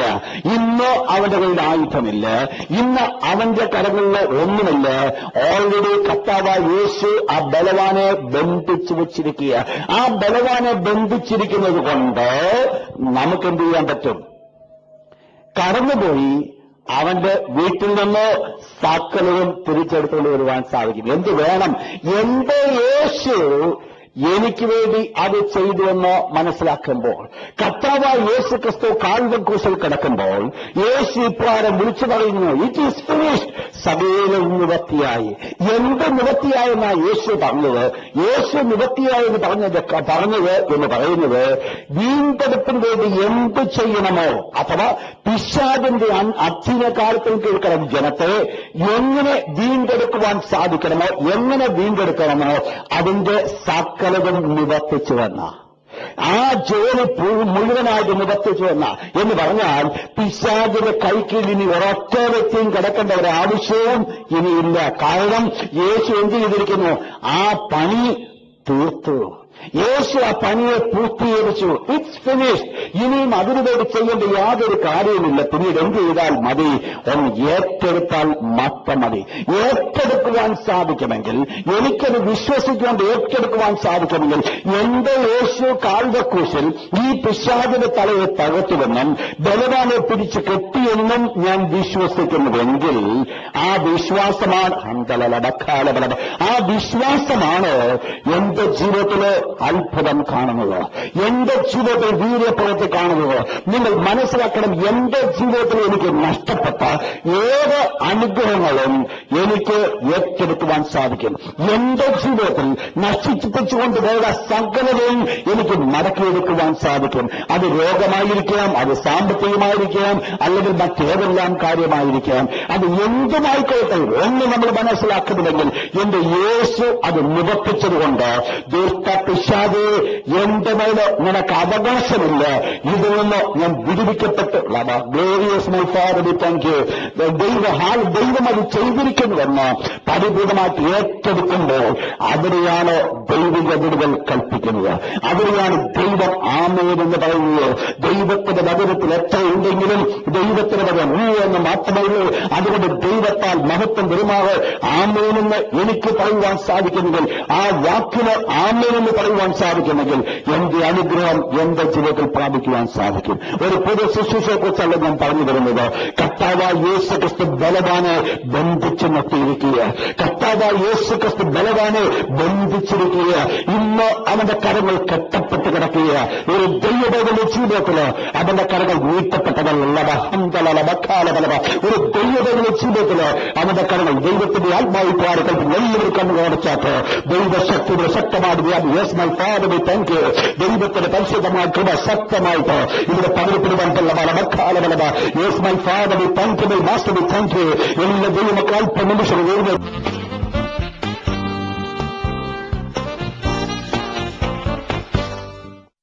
ദൈവത്തിന്റെ നാമത്തിന് മഹത്വം ഉണ്ടാകട്ടെ. കടന്നു വന്ന എല്ലാ പ്രിയപ്പെട്ടവർക്ക് വേഗം യേശുവിന്റെ നാമത്തിലുള്ള സ്നേഹവന്യത്തെ അറിയിക്കുന്നു. വിഷയത്തിൽ നിൽക്കേണ്ടത് തീർക്കേണ്ടത് കൊണ്ട് ഇന്ന് ദൈവം അനുവദിക്കുന്ന ഈ വിഷയം തീർക്കുവാൻ ഞാൻ ആഗ്രഹിക്കുന്നു. അതുകൊണ്ട് ഒരല്പം സ്പീഡിൽ ഞാൻ ഓടിപ്പോകാനാണ് ഞാൻ ആഗ്രഹിക്കുകയാണ്. പഴയത് ഞാൻ ചോദിക്കുന്നില്ല, നിങ്ങൾക്കറിയാമെന്നുള്ള വിശ്വാസത്തോടുകൂടെ മുൻപോട്ട് കടന്നു പോവുകയാണ്.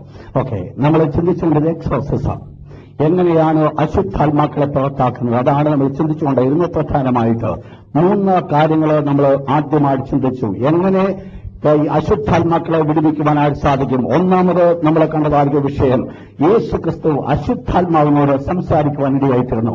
അപ്പോൾ അശുദ്ധാത്മാവിനെ പുറത്താക്കണമെങ്കിൽ directly speak to the demons. അതൊരു വ്യക്തിയിൽ ആയിരിക്കും അശുദ്ധാത്മാവ് കടന്നു വന്നത്, എന്നാൽ ആ വ്യക്തിയോടല്ല നമ്മൾ സംസാരിക്കുക. Directly speak to demons. രണ്ടാമതായിട്ട് നമ്മൾ കണ്ടത്, കർത്താവായ യേശു ക്രിസ്തു പരിശുദ്ധാത്മാവിന്റെ ശക്തിയാൽ പിശാചിനെ പുറത്താക്കി. അതാണ് രണ്ടാമത് നമ്മൾ കാണുവാനിടയായിട്ടുള്ളത്. പരിശുദ്ധാത്മാവിന്റെ ശക്തി വളരെ ആവശ്യമാണ്. മൂന്നാമത് നമ്മൾ കണ്ടത്, കർത്താവായ യേശു ക്രിസ്തു ഓൾറെഡി ബലവാനെ പിടിച്ചു കെട്ടിയിരിക്കുകയാണ്. ബലവാനെ പിടിച്ചു കെട്ടിയിരിക്കുന്നതുകൊണ്ട് നമുക്ക് എന്തെടുക്കുവാൻ സാധിക്കും? ജയമെടുക്കുവാനായിട്ട് സാധിക്കും. ഇന്ന് രാത്രി തുടങ്ങിയുള്ള വിഷയത്തിലേക്ക് വളരെ പെട്ടെന്ന് ഞാൻ മുൻപോട്ട് കടന്നു പോകട്ടെ. നാലാമത്, എങ്ങനെ പിശാചിന്മേൽ നമുക്ക് അശുദ്ധാത്മാക്കളെ പുറത്താക്കുവാൻ സാധിക്കും. എങ്ങനെ പുറത്താക്കുവാൻ സാധിക്കും? പ്രധാനമായിട്ട് നമ്മൾ ചിന്തിക്കുന്ന 4ാമത്തെ പോയിന്റ്, പ്രാർത്ഥന. Prayer is an important weapon in dealing with demons. അശുദ്ധാത്മാക്കളെ പുറത്താക്കണമെങ്കിൽ വളരെ പ്രധാനപ്പെട്ട ഒരായുധമാണ് പ്രാർത്ഥന. പ്രാർത്ഥന വളരെ അത്യാവശ്യമാണ്. നമ്മൾ ഇന്ന് വായിച്ച ഭാഗത്തിലേക്ക് ഞാൻ നിങ്ങളെ കൊണ്ടുപോകാനായിട്ട് ഞാൻ ആഗ്രഹിക്കുന്നു. മാർക്ക് ചാപ്റ്റർ 9, മർക്കോസിന്റെ സുവിശേഷം 9ാം അധ്യായം 29ാമത്തെ വാക്യം, വേഴ്സ് 29. എല്ലാവരും ശ്രദ്ധയോടുകൂടെ ഇരുന്നാട്ട് കരങ്ങൾ ഉയർത്തി ഒരിക്കൽ കൂടെ ഹല്ലേലൂയ പറഞ്ഞാട്ട്. Mark chapter 9 verse 29. മർക്കോസ് 9:29. വേദപുസ്തകമുള്ളവർ എല്ലാവരും ബൈബിള് എടുത്താട്ട് ബൈബിൾ അത് വായിച്ചാട്ട്. Mark chapter 9 verse 29. ഇവിടെ നമ്മൾ കാണുന്നത്, കർത്താവായ യേശു ക്രിസ്തു മറുരൂപമായി രൂപാന്തരപ്പെട്ട് മടങ്ങി വരുന്നതായി താഴോട്ട് കടന്നു വരുന്നതായ സമയത്ത് ഒരു വലിയ പുരുഷാരം അവിടെ കിടന്ന് കുശൂഷിക്കുക.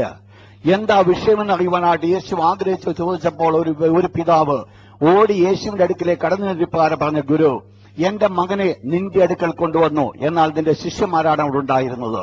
അവരോട് ഞാൻ പറയുണ്ടായി, എന്റെ മകനെ സൗഖ്യമാക്കുവാൻ പറഞ്ഞു. എന്നാൽ അവർക്ക് സൗഖ്യമാക്കുവാൻ സാധ്യമായില്ല. യേശുക്രിസ്തു ആ സമയത്ത് ശിഷ്യന്മാരെ നോക്കിക്കൊണ്ട് ഇപ്രകാരം ഒരു വേർഡ് പറയുവാൻ ഇടയായിത്തീർന്നു. അവിശ്വാസമുള്ള തലമുറയിൽ എത്രത്തോളം ഞാൻ നിങ്ങളോടുകൂടി ശ്രദ്ധിക്കണം. ഞാൻ ഈ പറയുന്ന വരുന്ന പോയിന്റ്സ് ഒക്കെ. കർത്താവായ യേശുക്രിസ്തുവിന്റെ ശിഷ്യന്മാർക്ക് ഈ ഭൂതത്തെ പുറത്താക്കുവാനായിട്ട് സാധ്യമായില്ല. അല്ലെങ്കിൽ ഈ ബാലിന് വിടുവിക്കുവാനായിട്ടോ ഈ യേശുക്രിസ്തുവിന്റെ ശിഷ്യന്മാർക്ക് സാധ്യമായില്ല. എന്നാൽ എന്തുകൊണ്ട് സാധ്യമായില്ല? കർത്താവായ യേശുക്രിസ്തു അവരോട്, അവർ തനിച്ച് യേശുവിനോടുകൂടി ആയിരുന്നപ്പോൾ ചോദിച്ചത് ചോദ്യമാണ്, ഗുരു, എന്തുകൊണ്ട് ഞങ്ങൾക്ക് പുറത്താക്കുവാൻ സാധ്യമായില്ല? യേശു അവരോട് ആ കാരണം പറയുകയാണ്.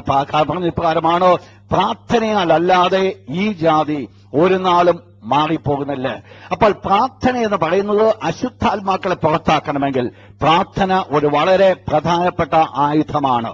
വ്യക്തിപരമായ ജീവിതത്തിൽ ഞാൻ തുടർന്ന് കടന്നു വരുമ്പോൾ നിങ്ങൾക്ക് മനസ്സിലാക്കാം, പ്രാർത്ഥന എന്നുള്ളത് ഒരു വലിയ വെപ്പണാണ്. അശുദ്ധാത്മാവിനെ പുറത്താക്കണമെങ്കിൽ പ്രാർത്ഥന വളരെ ആവശ്യമാണ്. എന്തുകൊണ്ട് പ്രാർത്ഥന ആവശ്യമാണ്? പ്രാർത്ഥന എന്ത് ചെയ്യുന്നു? നിങ്ങൾ ഒന്ന് മനസ്സിലാക്കിയാൽ, കർത്താവായ യേശു ഈ ശിഷ്യന്മാരെ നോക്കൊണ്ട് ഇപ്രകാരം പറഞ്ഞു, അവിശ്വാസമുള്ള തലമുറയെ. അപ്പോൾ അവരിൽ എന്തോ യേശു കണ്ടില്ല, അവർ കാണാഞ്ഞത് വിശ്വാസമാണ്.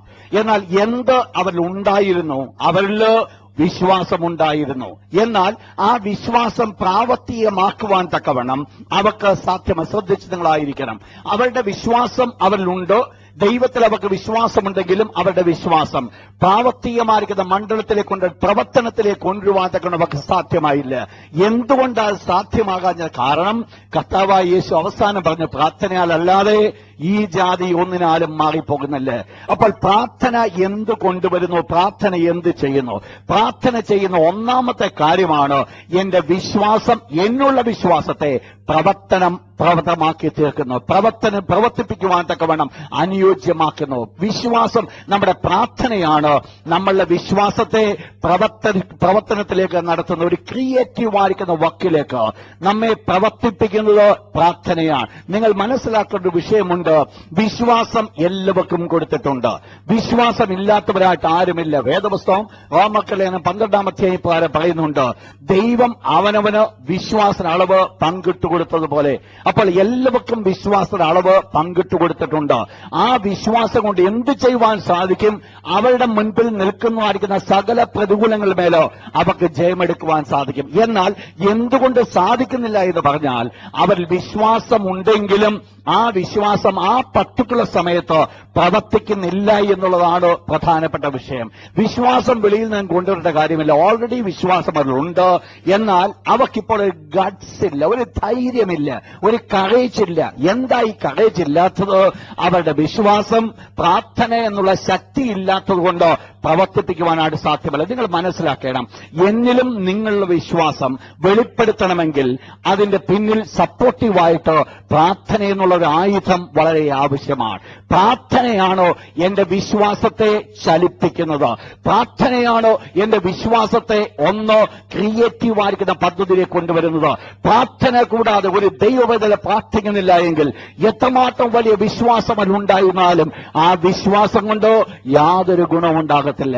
എന്നാൽ ഒരല്പ നിമിഷം പ്രാർത്ഥിക്കുന്നുവെങ്കിൽ അവരുടെ സാഹചര്യങ്ങളുമേലോ അതിജീവിക്കുവാനുള്ള ദൈവത്തിലുള്ള വിശ്വാസം അവർക്ക് വെളിപ്പെടുവാൻ സാധിക്കും. ഉദാഹരണം ഞാൻ പറയാം.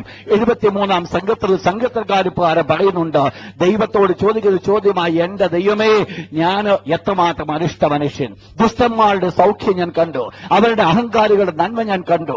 ഞാൻ തന്നെ ചോദിക്കുകയാണ്, അവർക്കൊരു നന്മയ്ക്കും മുട്ടില്ല, ഒരു കുറവും അവർക്കില്ല. എന്നാൽ ഒരു കാര്യം ഈ സംഘത്തിൽക്കാരൻ ആസാഫ് ചിന്തിച്ചു.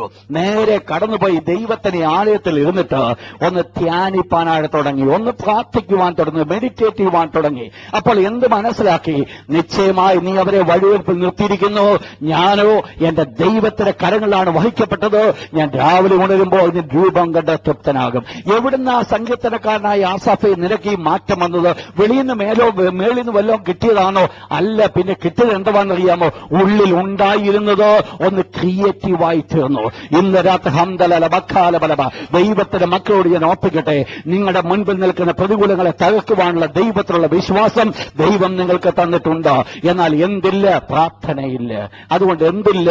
ഇത് ക്രിയേറ്റീവായിട്ട് വെളിപ്പെടുന്നില്ല. നമ്മൾ പലപ്പോഴും നമ്മൾ ചെയ്തുകൊണ്ടിരിക്കുന്നത് മാനുഷികമായിരിക്കുന്ന ചിന്തകൾക്കനുസൃതമായിട്ട് മുൻപോട്ട് കടന്നു പോകുക. എങ്ങനെയാ അതിന് വിരാപം എടുക്കുന്നത്? എങ്ങനെ അതിന് ജയമെടുക്കുവാൻ സാധിക്കും? എന്നാൽ ഒരു കാര്യം ഞാൻ ഓർപ്പിക്കട്ടെ, ഒരു ദൈവ പൈതൽ മുട്ടുകളെ മടക്കുന്നുവെങ്കിൽ, ഒരു ദൈവത്തിന്റെ പൈതൽ മുട്ടുകളെ മടക്കുവാൻ സാധിക്കുമെങ്കിൽ ദൈവത്തിന്റെ അത്ഭുതത്തിന്റെ കരങ്ങൾ അവരിൽ വെളിപ്പെടുവാനായിട്ട് ഇടയായിത്തീരും. നിന്റെ ചുറ്റുപാടുകൾ നീ കാണുകയില്ല, നിന്റെ സാഹചര്യം നീ കാണുകയില്ല. ചുറ്റുപാടുകളല്ല നിന്റെ മുൻപിൽ നിൽക്കുന്നത്. നീ ദൈവത്തിന്റെ സന്നിധാനത്തെ മുട്ടുകൾ മടക്കുമ്പോൾ ദൈവത്തിന് മുൻപിൽ നിന്ന് ഹംദലല ബക്കാല ബല ദൈവത്തിന്റെ ആത്മാവ് ശക്തമായിട്ട് ഇവിടെ വാദിച്ചുകൊണ്ടിരിക്കുന്നു, ഇവിടെ ഉലാവിക്കൊണ്ടിരിക്കുക. ഹംദലല ബക്ക എല്ലാവരും കരങ്ങൾ ഉയർത്തി അല്പ നിമിഷങ്ങൾ ദൈവത്തിന് നന്ദി പറഞ്ഞാൽ ഹംദലല ബക്കാല ബലബ ഉഖല ഹംദ ഹംദല ബഖാല ബല ബബഗാല ബല ബദാല ഉള്ളല ബന്ദല ബഖാല ബല ഹംദല ബഖാല ബല ബ ഉള്ളല ബന്ദല ബഖാല ബല ബബഖാല ബല ബ ഹംദല ബഖാല ബല ബബഖാല ബല ബ ഉള്ളല ബന്ദല ബഖാല ബല ബബഖാല ബല ബ. Yes, my Father, we thank you, my Master, we thank you, my Lord, we thank you. നന്ദി കർത്താവേ, നിനക്ക് നന്ദി രാജാ, നിനക്ക് നന്ദി, നന്ദിയപ്പാ, നിനക്ക് നന്ദി, നന്ദി, നന്ദി. Hallelujah, hallelujah, hallelujah, hallelujah. പ്രിയപ്പെട്ടവരൊന്നും മറന്നു കളയരുത്. നിങ്ങളുടെ അനുഗ്രഹം നിങ്ങളുടെ മുൻപിൽ തന്നെ കിടക്കുക.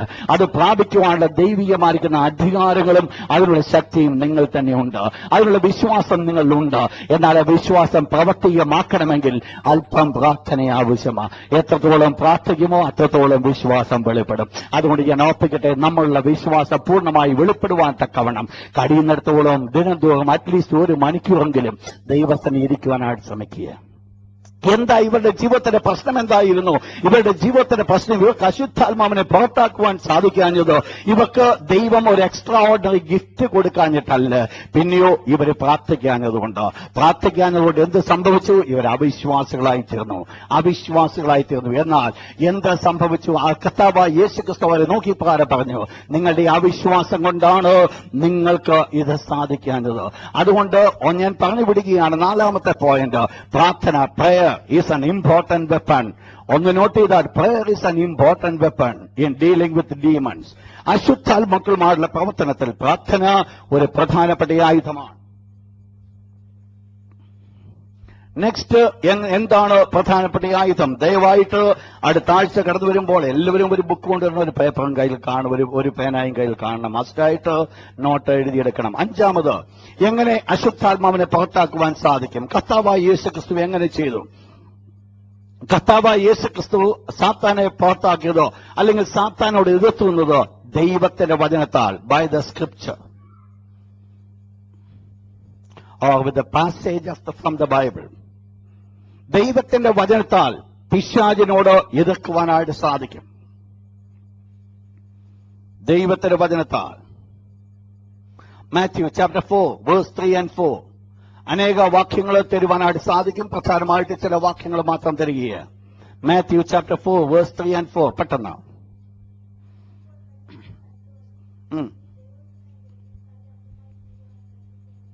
Yeah.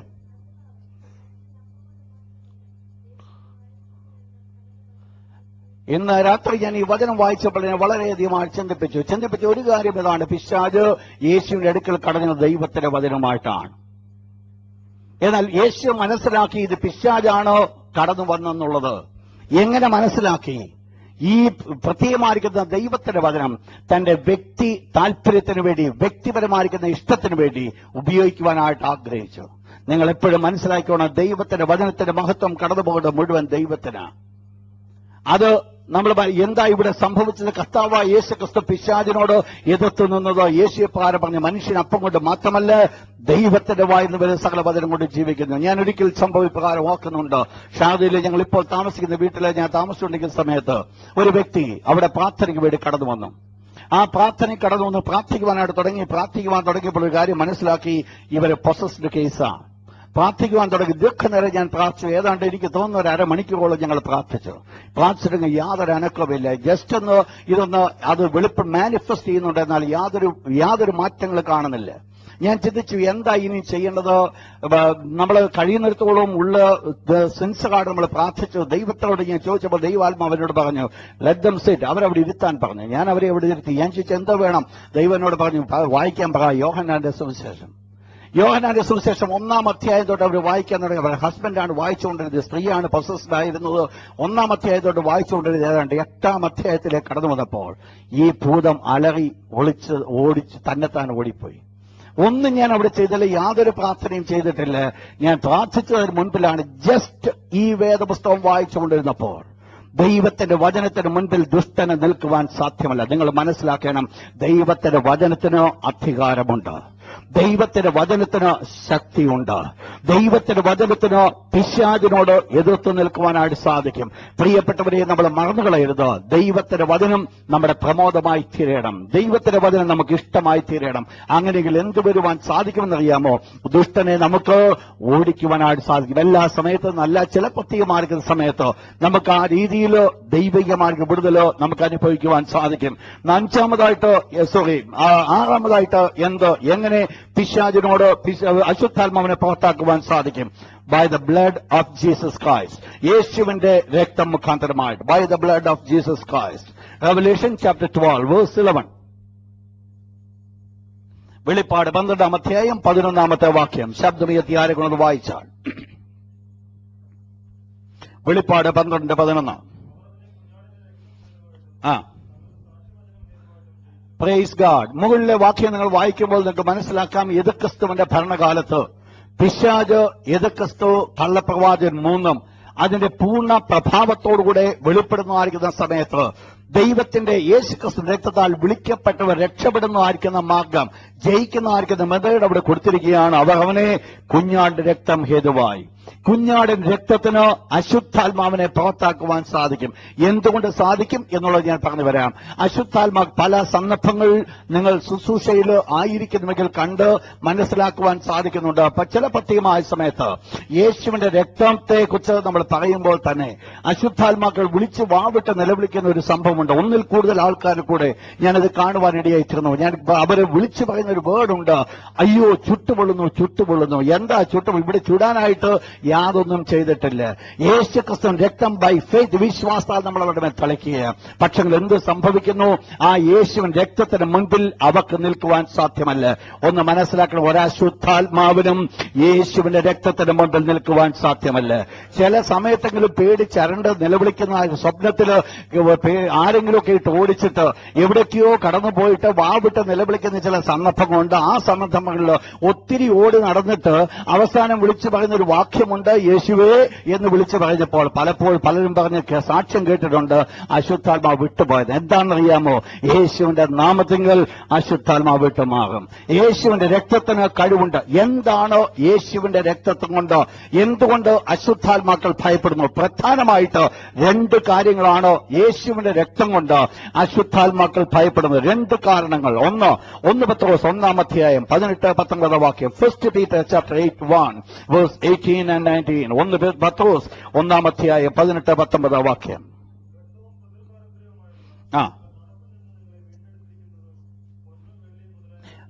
അവിടെ നിർത്തുക. അവിടെ പറയുന്നു, വ്യർത്ഥവും പാരമ്പര്യമാണ് നിങ്ങളുടെ നടപ്പിൽ നിന്ന് നിങ്ങളെ വീണ്ടെടുത്തിരിക്കുന്നു എന്ന് പറഞ്ഞാൽ യു ആർ റിഡീംഡ്. എവിടുന്നാണ് നിങ്ങളെ വീണ്ടെടുത്തിരിക്കുന്നതോ? കഴിഞ്ഞ നാളുകൾ നിങ്ങൾ ആക്കുള്ളവനായിരുന്നു, സാത്താന്റെ വകയായിരുന്നു. എന്നാൽ ഇപ്പോൾ നിങ്ങൾ ആക്കുള്ളവരാ, നിങ്ങളെ വീണ്ടെടുത്തിരിക്കുന്നവരാ എന്ന് പറഞ്ഞാൽ യേശുവിന്റെ രക്തമാണോ സാത്താന്റെ എല്ലാ ലീഗൽ റൈറ്റ്സും എന്റെ മേൽ നിന്ന് പരിപൂർണമായിട്ട് മായിച്ചത്. ദൈവമക്കളെ, നിങ്ങൾ മറന്നു കളയരുത്. യേശുവിന്റെ രക്തം ഞാൻ പരിപൂർണമായിട്ട് വിശ്വസിക്കുമ്പോൾ, യേശു എന്റെ പാപത്തിന് വേണ്ടി മരിച്ചു എന്നുള്ളതോ ഞാൻ പരിപൂർണമായിട്ട് മനസ്സിലാക്കി. യേശുവിന്റെ രക്തം കൊണ്ട് എന്റെ സകല പാപങ്ങളെ കഴുകി ശുദ്ധീകരിക്കുന്നുവെന്ന് ഞാൻ വിശ്വസിച്ച് ഞാൻ ഏറ്റെടുക്കുമ്പോൾ എനിക്ക് ലഭിക്കുന്ന ഒരു ഗുണമുണ്ട്.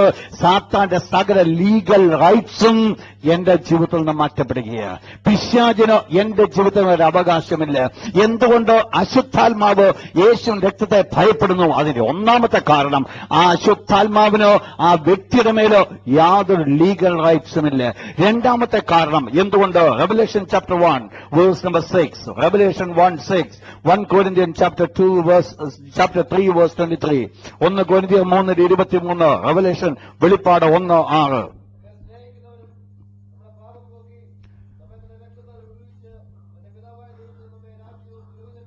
Praise God. തന്റെ പിതാവായ ദൈവത്തിനോ നമ്മെ രാജ്യവും പുരോഹിതന്മാരുമാക്കി. യേശുവിന്റെ രക്തം എന്ത് ചെയ്യുന്നു? ദൈവത്തെ എന്നോട് അടുപ്പിക്കുന്നു, അല്ലെങ്കിൽ എന്നെ ദൈവത്തോട് അടുപ്പിക്കുന്നു. രണ്ട് രീതിയിൽ നമുക്ക് പറയുവാൻ സാധിക്കും. അപ്പോൾ എന്തുണ്ട്? യേശുവിന്റെ രക്തം കൊണ്ട് ദൈവം എന്റെ പക്ഷത്തായി. അതുകൊണ്ട് മനസ്സിലാക്കണം, യേശുവിന്റെ രക്തം ഞാൻ പ്രൊക്ലെയിം ചെയ്യുമ്പോൾ വെറുതെ ആരെങ്കിലും പ്രൊക്ലെയിം ചെയ്യാനല്ല, അതിന് അധികാരമുള്ളവർ യേശുവിന്റെ രക്തം പ്രൊക്ലെയിം ചെയ്യുമ്പോൾ ആ അധികാരം അവർക്കൂടെ വെളിപ്പെടുകയാണ്. എന്താണെന്നറിയാമോ? ദൈവം അവരോടുകൂടെയുണ്ട്, ദൈവം അവരുടെ പക്ഷത്തുണ്ട്, ദൈവം എന്റെ സ്വന്തമായി തീരുക, ദൈവം എന്റെ വകയായി മാറ്റപ്പെടുക, ദൈവം എന്റെ സമ്പത്തായി തീരുക. നിങ്ങൾ മനസ്സിലാക്കണം, അതാണ് പിശാച് ഭയപ്പെടുവാൻ കാരണം, അതാണ് അശുദ്ധാത്മാവ് ഭയപ്പെടുവാനുള്ള കാരണം. വേദപുസ്തകം പറയുന്നു, അവർ അവനെ കുഞ്ഞാട് രക്തം ഹേതുവായും തങ്ങളുടെ സാക്ഷ്യവചന നിമിത്തവും ജയിച്ചു.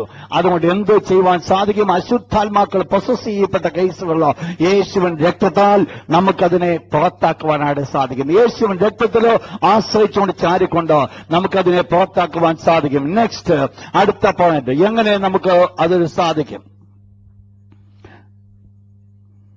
God has equipped.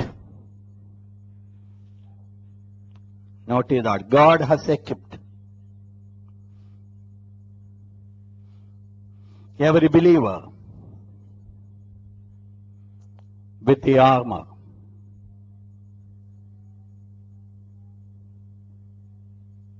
In spiritual battle against demons. In the spiritual battle against demons. ദൈവം നമ്മെ സർവായുധവർഗം ധരിപ്പിച്ചു. വായിച്ചോട്ടെ, എഫേഷ്യൻസ് ചാപ്റ്റർ 6 വേഴ്സ് 10 to 17. എഫേസ്യർ 6-ാം അധ്യായം അതിന്റെ 11-ാമത്തെ വാക്യം വായിച്ച് തുടർന്ന് 13-ാമത്തെ വാക്യം. 13-ാം വാക്യത്തിലെ ഒരു മിസ്റ്ററി നിങ്ങൾക്ക് വെളിപ്പെടുത്തുവാൻ ഞാൻ താല്പര്യപ്പെടുന്നു. യെസ്.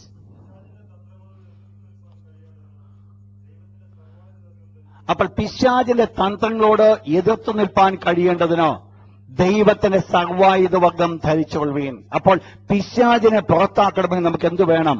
ദൈവത്തിന്റെ സർവായുധം. ഞാൻ ആ പ്രത്യേകമായിരിക്കുന്ന ഭാഗം കൂടുതൽ വിവരിക്കുവാൻ പോകുന്നില്ല. നിങ്ങൾ അനേക പ്രസംഗങ്ങൾ കേട്ടിട്ടുണ്ട്. ഒരു വിശ്വാസി ധരിക്കേണ്ടതായിരിക്കുന്ന ആയുധങ്ങൾ, അതിന് പ്രതിരോധമായിട്ടും അവനെ പ്രൊട്ടക്ട് ചെയ്യുവാൻ തക്കവണ്ണവും ഉള്ളതായിരിക്കുന്ന ആയുധങ്ങൾ. ഈ പ്രത്യേകമായിരിക്കുന്ന ആയുധങ്ങളാണ് ദൈവത്തിന്റെ സർവായുധവർഗം. എന്നിട്ട് അതിന് 13-ാമത്തെ വാക്യം ഒന്ന് വായിച്ചാണ്, വേഴ്സ് 13.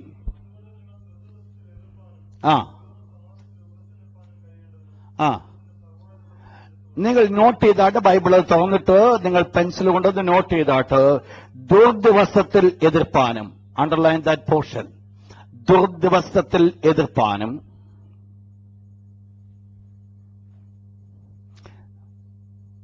നെക്സ്റ്റ് സകലതും സമാപിച്ചിട്ട് ഉറച്ചു നിൽപ്പാനും.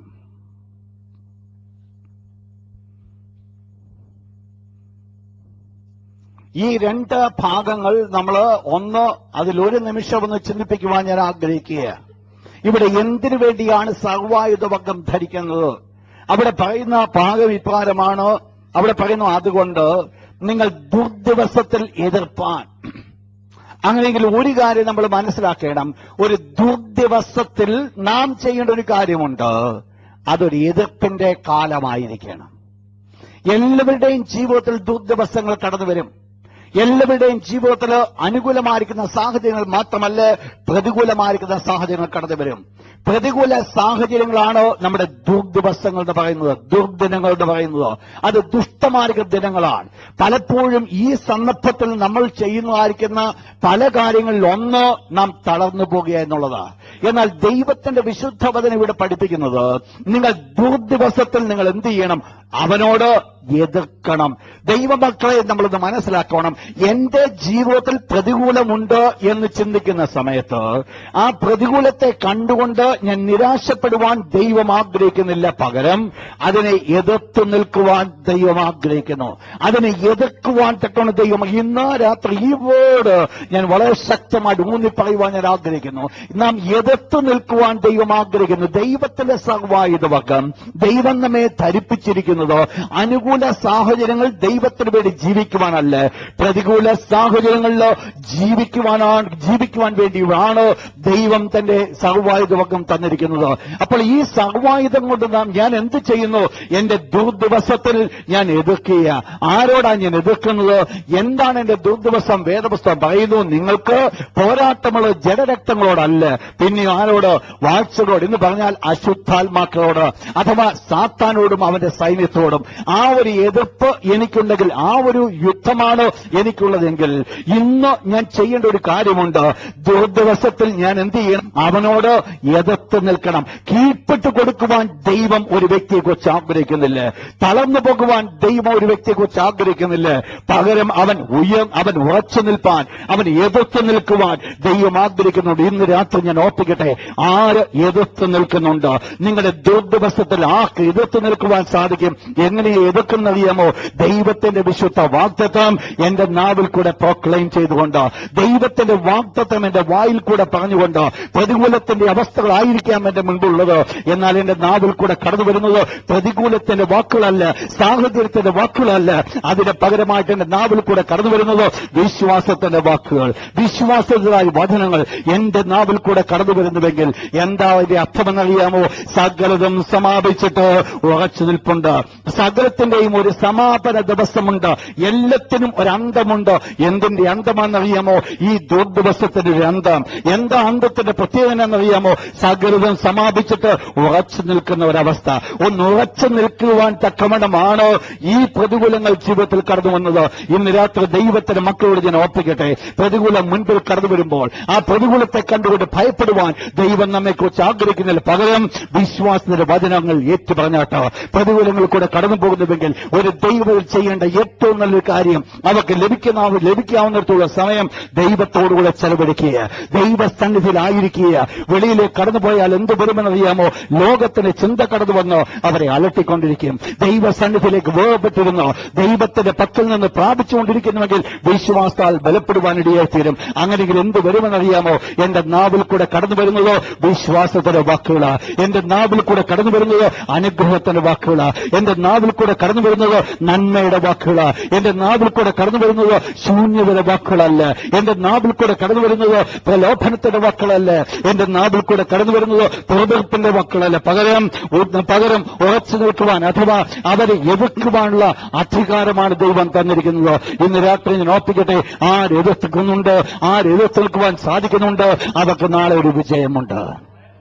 ആരെതിർത്ത് നിൽക്കുവാൻ സാധിക്കുന്നുണ്ട്, അവർക്ക് നാളെ ഒരു വിജയമുണ്ട്. നിങ്ങളത് മനസ്സിലാക്കണം. ആ വിജയം എന്ന് പറയുന്നത് ഒരു ഭൗതിക വിജയം മാത്രമല്ല, ഒരാത്മീയ വിജയം കൂടെയാ. ശുശ്രൂഷയുടെ മണ്ഡലത്തിൽ ഒരു പടിയുടെ ദൈവം നമ്മെ ഉയർത്തുന്ന നിമിഷങ്ങളാ. എന്താണെന്നറിയാമോ? എന്റെ പ്രശ്നത്തിൽ നിന്ന് ഈ പ്രശ്നം ഞാൻ വിടുതൽ ഏറ്റെടുക്കുമ്പോൾ അതേ പ്രശ്നത്തിലുള്ളവരെ വിടുവിക്കുവാനുള്ള ശക്തി, അധികാരം ദൈവം എന്റെ മേൽ നിക്ഷിപ്തമാക്കപ്പെട്ടിരിക്കുന്നു. അതുകൊണ്ട് ദൈവത്തിന്റെ മക്കൾ മറന്നു കളയരുത്. ഒരു ദൈവത്തിന്റെ സർവ്വായുധ വർഗം നാം ധരിക്കണം. എന്തിനു ധരിക്കണം? ദുഷ്ടനോട് എതിർത്ത് നിൽക്കുവാൻ, ദുഷ്ടനെ ഓടിക്കുവാൻ, ദുഷ്ടന്റെ തന്ത്രങ്ങൾ മനസ്സിലാക്കി, അവന്റെ പദ്ധതികൾ മനസ്സിലാക്കിക്കൊണ്ട് അവനെ ഒന്ന് ഓടിക്കുവാൻ തക്കവണ്ണം ദൈവത്തിന്റെ സർവ്വായുധവർഗം ആവശ്യമാണ്. അതുകൊണ്ട് ദൈവത്തിന്റെ സർവ്വായുധവർഗം അതിൽ ഏറ്റവും പ്രധാനമായിട്ട് എന്തിനോ ഞാൻ പറയുണ്ടായി, ദുർദിവസത്തിൽ എതിർക്കുവാൻ. അതുകൊണ്ട് ഞാൻ ഓർപ്പിക്കട്ടെ, ഒരു എതിർപ്പിന്റെ ഒരു മെന്റാലിറ്റി ആരോടാണെന്നറിയാമോ? ദൈവത്തോടല്ല, പിന്നെയോ ദൈവസഭയോടുമല്ല, പിന്നെയോ പിശാചിനോട് എതിർത്ത് നിൽക്കുന്ന ഒരു മെന്റാലിറ്റി എനിക്കും നിങ്ങൾക്കും ഉണ്ടാകട്ടെ. പിശാചിനോട് എതിർത്ത് നിൽക്കുന്ന ഒരു മെന്റാലിറ്റി, ആ മെന്റാലിറ്റി എനിക്കും നിങ്ങൾക്കും ഉണ്ടെങ്കിൽ ദൈവത്തിന്റെ അത്ഭുതത്തിന്റെ കരങ്ങൾ കാണുവാൻ സാധിക്കും. നമ്മൾ പ്രത്യേകമായിട്ടോ ഈ ശുശ്രൂഷ ചെയ്യുമ്പോൾ നമ്മൾ ശ്രദ്ധിക്കേണ്ട ചില പ്രത്യേകമായ കാര്യങ്ങൾ. What are the things we have to remember while casting out demons?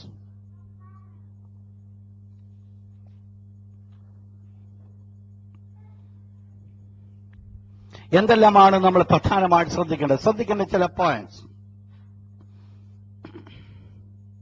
അതിൽ the first point, when a person comes to be delivered, note that, when a person comes to be delivered from demons, they must renounce the demonic presence in their lives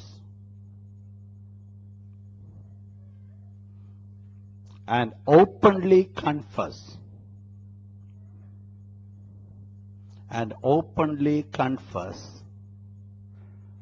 their desire to be set free.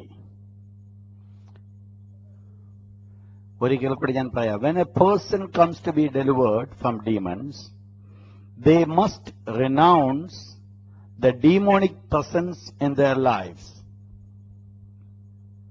and openly confess their desire to be set free.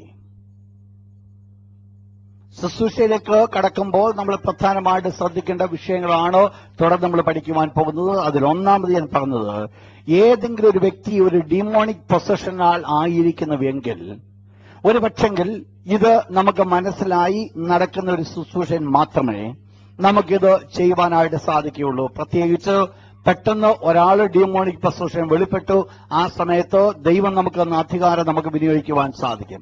എന്നാൽ certain things നമുക്കറിയാം, ഒരു വ്യക്തി demonic പൊസഷനാൽ ഉള്ള ഒരു വ്യക്തിയാണെങ്കിൽ ആ വ്യക്തിക്ക് deliverance കൊടുക്കുന്നതിന് മുൻപായിട്ട് മസ്റ്റായിട്ട് അവരുടെ ജീവിതത്തിൽ തന്നെ ഏത് വഴിയിൽ കൂടിയാണോ ഡിമോണിക് പ്രസൻസ് കടന്നു വന്നത് അതിനെ അവര് കൺഫസ് ചെയ്യേണ്ടത് വളരെ ആവശ്യമാണ്. എന്തുകൊണ്ട് ആവശ്യമാണെന്നറിയാമോ? കാരണം പല സന്ദർഭങ്ങളിൽ ഈ ഡിമോണിക് പൊസഷൻ നടന്ന വ്യക്തിയുടെ സപ്പോർട്ട് നമുക്ക് വളരെ ആവശ്യമാണ്. ഈ ശുശ്രൂഷയിൽ നിൽക്കുമ്പോൾ ദൈവവും പിശാചുമായിട്ട് വ്യത്യാസമുണ്ട്. ദൈവത്തിന്റെ കർത്താവായ യേശുവിന്റെ പ്രത്യേകത, കണ്ടാലും ഞാൻ വാതിൽക്കൽ നിന്ന് മുട്ടുന്നു, ആരെങ്കിലും എന്റെ ശബ്ദം കേട്ട് വാതിൽ തുറന്നാൽ. അപ്പോൾ യേശു ഒരു വ്യക്തിയുടെ ജീവിതത്തിൽ കടന്നു വരണമെങ്കിൽ ആ വ്യക്തി തന്നെ സ്വന്തമായിട്ട് എന്ത് ചെയ്യണം? അവരുടെ വാതിൽ തുറന്നു കൊടുക്കണം. യേശു നിർബന്ധിച്ച് അകത്തോട്ട് വരത്തില്ല. എന്നാൽ പിശാച് ചെയ്യുന്ന ഒരു കാര്യമുണ്ട്. പിശാചിന് ആരുടെയും അനുവാദത്തോടു കൂടി അല്ല അകത്തോട്ട് വരുന്നത്, പിന്നെയോ നിർബന്ധത്താൽ കടന്നു വരികയാണ്. ഇതാണ് രണ്ട് പ്രത്യേകത. അപ്പോൾ ഈ ഈവിൾ സ്പിരിറ്റിനാൽ പൊസസ് ചെയ്യപ്പെട്ട ഒരു വ്യക്തി, അവര് ഈവിൾ സ്പിരിറ്റ് തങ്ങളുടെ ജീവിതത്തിലേക്ക് കടന്നു വിടുവാനുള്ള പല വഴികൾ, ഒന്നുകിൽ ഒക്കൾട്ടിക് ആക്ടിവിറ്റീസ് ആയിരിക്കാം, അല്ലെങ്കിൽ മറ്റുള്ള ഏതെങ്കിലും കാര്യങ്ങളായിരിക്കാം. ഏതാണ് ആ വഴി? ആ വഴിയെ അവര് കൺഫസ് ചെയ്യുന്നില്ല എങ്കിൽ ആ വഴി വീണ്ടും തുറന്നു കിടക്കുക. അതുകൊണ്ട് എന്ത് സംഭവിക്കുന്നറിയാമോ? ഒരിക്കൽ വിടുവിക്കപ്പെട്ടവർ വീണ്ടും കടന്നുപോയി, അടുത്ത ആഴ്ച കടന്നവരും വീണ്ടും ഇതേ രീതിയിലായിത്തീരുന്നു. എന്താ അതിന്റെ വിഷയം എന്നാണെന്നറിയാമോ? ഈ പ്രത്യേകമായിരിക്കുന്ന വ്യക്തികളിൽ ഇപ്പോഴും ഈവിൾ സ്പിരിറ്റിന് അധികാരമുണ്ട്. അതുകൊണ്ട് ഒന്നാമത്തെ ആവശ്യമാണ്, ഏത് വഴിയിൽ കൂടെയാണോ ഈവിൾ സ്പിരിറ്റ് കടന്നു വരുവാൻ ഇടയായിത്തീരുന്നത് ആ വഴിയെ അവർ കൺഫസ് ചെയ്യേണ്ടത് വളരെ ആവശ്യമാണ്. രണ്ടാമത്തെ വിഷയം, ഇവര് തന്നെ, അതിനകത്ത് ഒന്നാമത്തെ പോയിന്റ് തന്നെ പറഞ്ഞിരിക്കുന്ന രണ്ടാമത്തെ കാര്യം, ഇവര് തന്നെ അവരുടെ ആഗ്രഹം വെളിപ്പെടുത്തേണ്ടതും വളരെ ആവശ്യമാണ്.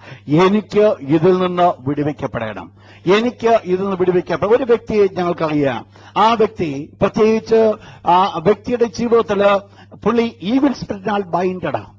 പല ദൈവദാസന്മാര് കടന്നിരുന്നു, പല ശുശ്രൂഷ ചെയ്തു, എന്നാൽ ഒരു വിടുതലും ആ വ്യക്തിക്ക് കാണുവാൻ സാധിച്ചില്ല. പ്രധാനമായിട്ട് ഞാൻ ഒരിക്കലും ഒരു ദൈവദാസനുമായിട്ട് സംസാരിച്ചപ്പോൾ അദ്ദേഹം എന്നോട് പറഞ്ഞു, പാസ്റ്ററെ, ഏറ്റവും വലിയ ബുദ്ധിമുട്ടെന്ന് പറയുന്നത് അവർക്ക് സെൽഫായിട്ട് വിടുവിക്കപ്പെടുവാൻ ഒരു മനസ്സ് അവക്കില്ല, അവർക്ക് വിടുവിക്കപ്പെടുന്നൊരാഗ്രഹമില്ല. They are under the hands of the evil one. അവർ ദുഷ്ടന്റെ കയ്യിലായിരിക്കുന്നത് കൊണ്ട് അവർക്കതിൽ നിന്ന് വിടുവിക്കപ്പെടുവാനുള്ള മനസ്സില്ലാത്തത് കൊണ്ട് വിടുവിക്കുവാനായിട്ട് സാധ്യമല്ല. കാരണം അവർ തന്നെയാണ് ആ വഴി അവിടെ തുറന്നിട്ടേക്കുന്നത്. നമ്മൾ മനസ്സിലാക്കേണ്ട ഒരു കാര്യമുണ്ട്. ഒന്നാമത്തെ പോയിന്റിൽ തന്നെ, ഈ ആരെങ്കിലും അശുദ്ധാത്മാവിനാൽ വിടുവിക്കപ്പെടുവാൻ ആഗ്രഹിക്കുന്നുവെങ്കിൽ അവർ തങ്ങളുടെ ആഗ്രഹം വെളിപ്പെടുത്തേണ്ടത് വളരെ ആവശ്യമാണ്. എന്ന് പറഞ്ഞാൽ അവര് തങ്ങളുടെ അവസ്ഥയിൽ നിന്ന് വിടുവിക്കപ്പെടുവാൻ അവർ ആഗ്രഹിക്കുന്നു എന്നുള്ളത് അവർ പറയേണ്ടത് ആവശ്യമാണ്. രണ്ടാമത്തെ point, second point, they must repent of any sin. They must repent of any sin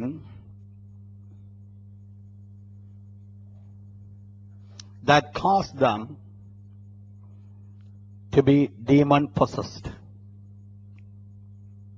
To be demon possessed. They must repent of any sin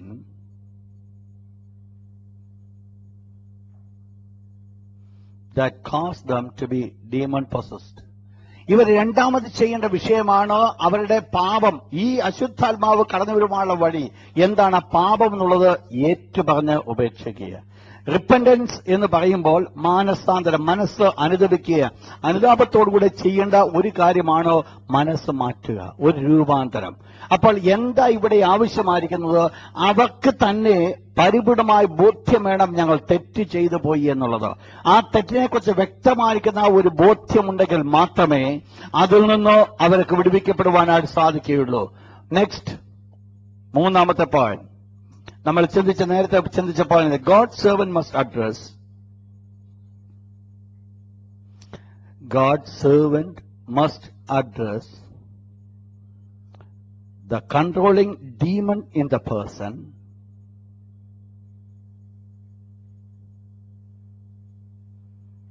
bind him in the name of Jesus Christ,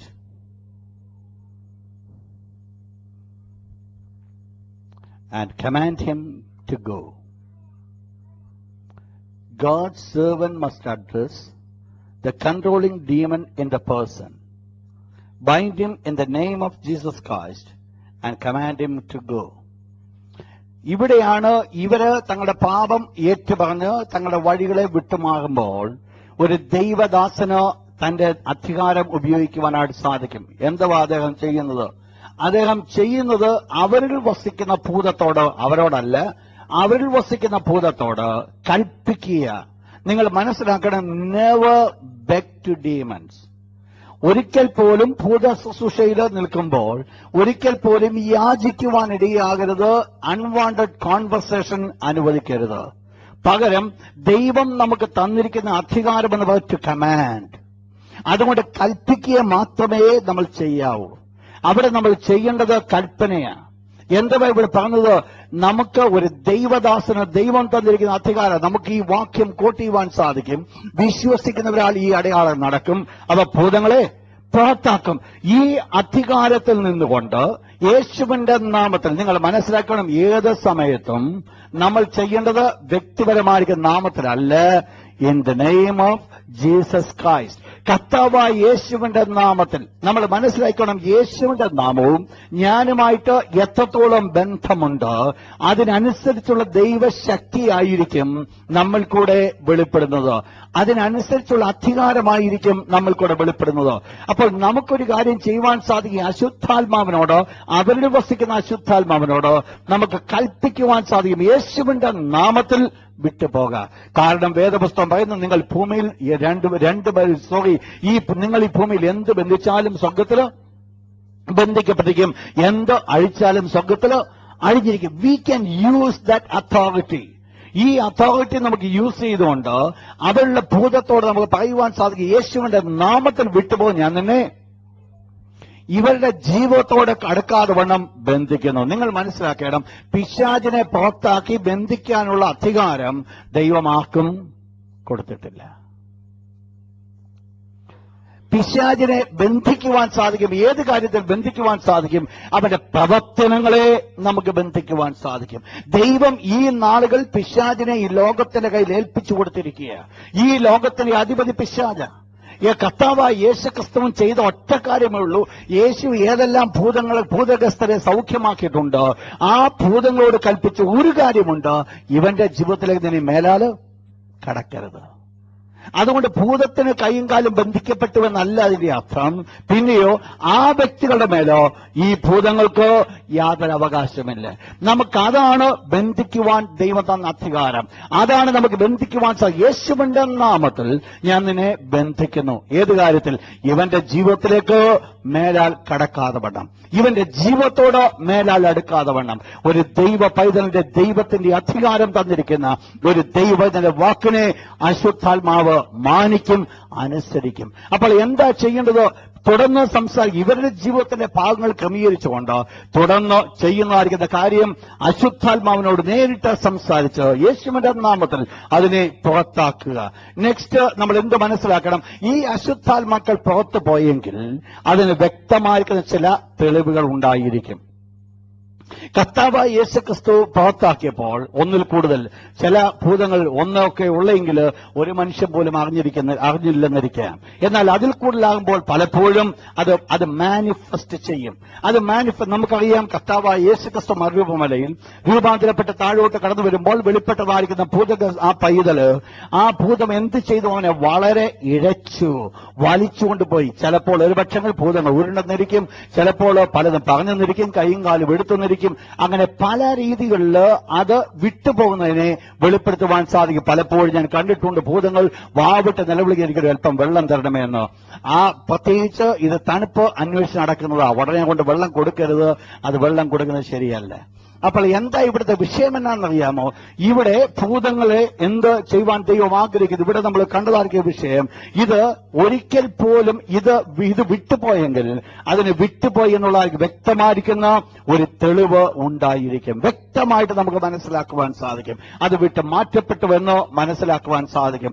അങ്ങനെയെങ്കിൽ നമ്മൾ ചില സമയത്ത് ചിലപ്പോൾ ഈ ശുശ്രൂഷ ചെയ്യുമ്പോൾ ആദ്യം ഭൂതങ്ങൾ മാനിഫെസ്റ്റ് ചെയ്താലും ഒരല്പം കഴിയുമ്പോൾ വളരെ അങ്ങ് ക്വയറ്റായിരിക്കും. പിന്നെ യാതൊരു അനക്കവും കാണത്തില്ല. നമ്മളൊരു പക്ഷേ ചിന്തിക്കുമായിരിക്കാം അത് വിട്ടുപോയത്. എന്നാൽ വിട്ടുപോകുന്ന ഏത് സന്ദർഭത്തിലും അതിന് ഒരടയാളത്തോടുകൂടെ മാത്രമേ വിട്ടുപോകുകയുള്ളൂ. നോർമൽ സ്റ്റേജിൽ ഒരടയാളം കൊടുക്കും. ചില ദൈവദാസന്മാർ ഇപ്പോൾ കേൾക്കുന്നുണ്ട്, പറഞ്ഞിട്ടുണ്ട്, ശുശ്രൂഷ ഞാൻ കണ്ടിട്ടുണ്ട്. അവർ പറയുന്നുണ്ട്, നീ കരങ്ങൾ 3 പ്രാവശ്യം നിലത്തടിച്ചിട്ട് ഞാൻ പോവാന്ന് പറഞ്ഞ് പോകാൻ പറയാറുണ്ട്. അങ്ങനെ ചെയ്യുന്നത് പല രീതികളിൽ ദൈവദാസന്മാർ ശുശ്രൂഷിക്കുന്നുണ്ട്. ഏത് രീതി വേണ്ടി നമുക്ക് അഡോപ്റ്റ് ചെയ്യാൻ പറ്റും. എന്നാൽ നമ്മളത് മനസ്സിലാക്കണം, ഭൂതങ്ങൾ വിട്ടുപോയി എന്നുള്ളതിന് വ്യക്തമായിരിക്കുന്ന അടയാളം ഉണ്ടായിരിക്കും. അതിൽ ഏറ്റവും പ്രധാനപ്പെട്ട അടയാളം എഴയുന്നതോ വലിയുന്നതോ അല്ല. ഈ ഭൂതങ്ങൾ വിട്ടുപോയെങ്കിൽ ഇവരെ കൊണ്ട് പറയിപ്പിക്കേണ്ട ഫസ്റ്റ് വേർഡ് എന്ന് പറയുന്നത് അവിടെയാണ് നമുക്ക് മനസ്സിലാക്കുവാൻ സാധിക്കുന്നത് ഇത് വിട്ടുപോയെന്ന്. എന്തായിരിക്കണം word? Able to confess Jesus Christ as my Lord.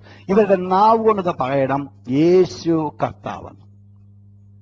ഇവരോട് പറയണം, ഒന്ന് പറയിപ്പിക്കണം, യേശു കർത്താവ്. അതുപോലെ തന്നെ യേശു, the blood of Jesus Christ.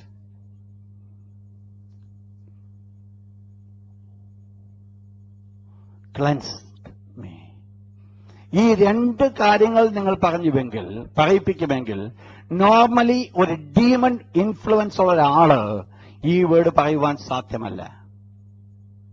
വെറുതെ പറയുന്ന കാര്യമല്ല, അല്ലാതെ വേദപുസ്തകം പറയുന്നു യേശുവിനെ കർത്താവെന്ന് പരിശുദ്ധാത്മാവിനാൽ അല്ലാതെ ആർക്കും പറയുവാൻ സാധ്യമല്ല. അപ്പൊ യേശുവിനെ ഞാൻ കർത്താവെന്ന് പറയണമെങ്കിൽ അത് കർത്താവേ എന്ന് പറയുമ്പോൾ അതിന്റെ അർത്ഥം എന്നെ കർത്തൃത്വം നടത്തുന്നവൻ, ദ വൺ ഹു ലീഡ്സ്. എന്റെ ലോഡ്ഷിപ്പാണ് കർത്താവായ യേശുക്രിസ്തുവിന് എന്റെ മേലുള്ള ലോഡ്ഷിപ്പാണ് ഞാൻ അവിടെ അക്സെപ്റ്റ് ചെയ്യുന്നത്. അപ്പോൾ ഈ ഒരു വേർഡ് വെളിപ്പെടുത്തുന്നുവെങ്കിൽ അതിന്റെ അർത്ഥം അത് ക്ലിയർ ആയിട്ട് പറയുവാൻ സാധിക്കും, ഈ വ്യക്തിക്ക് പറയുവാൻ സാധിക്കുമെങ്കിൽ നോർമലി അത് വെളിപ്പെടുത്തുന്നത് അവരുടെ ഭൂതം വിട്ടുമാറിയെന്ന. എന്നാൽ വളരെ പ്രധാനമായിട്ട് ചിന്തിക്കേണ്ടത് ഈ ഭൂതങ്ങൾ വിട്ടുപോയ വ്യക്തിയെ അറ്റ് ദ ഏർലിയസ്റ്റ് ആ പരിശുദ്ധാത്മാവിനാൽ നിറയ്ക്കേണ്ടത് വളരെ ആവശ്യമാണ്. Next point, B sure that the delivered person is filled with the Holy Spirit. Be sure that the delivered person is filled with the Holy Spirit. പരിശുദ്ധാത്മാവിനാൽ അവർ നിറയപ്പെടേണ്ടത് വളരെ ആവശ്യമാണ്. എന്താ അതിന്റെ കാരണം? മാത്യു ചാപ്റ്റർ 12 വേഴ്സ് 44 and 45, 44-45 വാക്യം.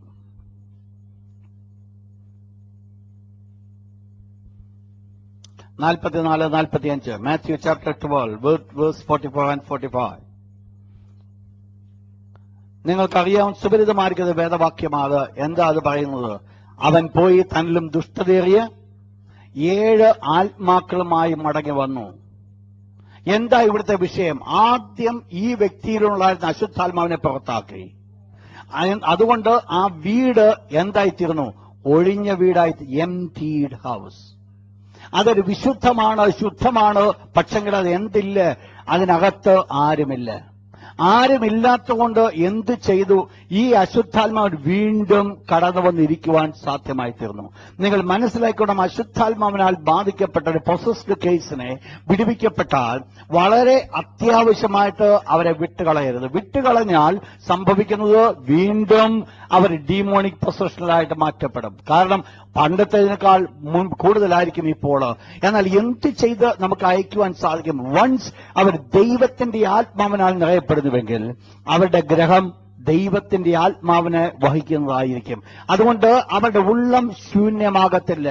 ദൈവത്തിന്റെ ആത്മാവ് അവരിൽ വസിക്കുന്നു. അതുകൊണ്ട് എന്ത് ചെയ്യുവാൻ സാധ്യമല്ല? വീണ്ടും നാളെ ദുഷ്ടന് കടന്നുവന്നോ ഇരിക്കുവാനായിട്ട് സാധ്യമല്ല. നിങ്ങൾ വളരെ മനസ്സിലാക്കണം, ഈ പ്രത്യയമാർഗ ശുശ്രൂഷ വിടുവിക്കപ്പെട്ട് കഴിഞ്ഞാൽ വളരെ അത്യാവശ്യമായിട്ട് ചെയ്യേണ്ടത് അവർ എത്രയും പെട്ടെന്ന് ആത്മാവിന്റെ അഭിഷേകത്തെ നയിക്കണം.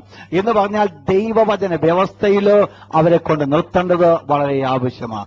ദൈവത്തിന്റെ വചനം അനുസരിക്കുവാൻ അവരെ ഫലമേൽപ്പിച്ചു കൊടുക്കണം. അല്ല എങ്കിൽ എന്തുവരും? അവർക്ക് വീണ്ടും പിന്നോട്ട് കടന്നു പോകാനായിട്ട് ഇടയായിത്തീരും. നെക്സ്റ്റ് എന്ത് ചെയ്യും? എന്താണ് അവിടെ ആവശ്യമായിരിക്കുന്നത്?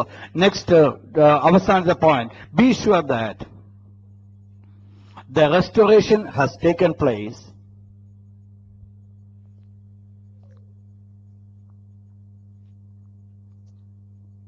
be sure that the restoration has taken place in the life of the delivered person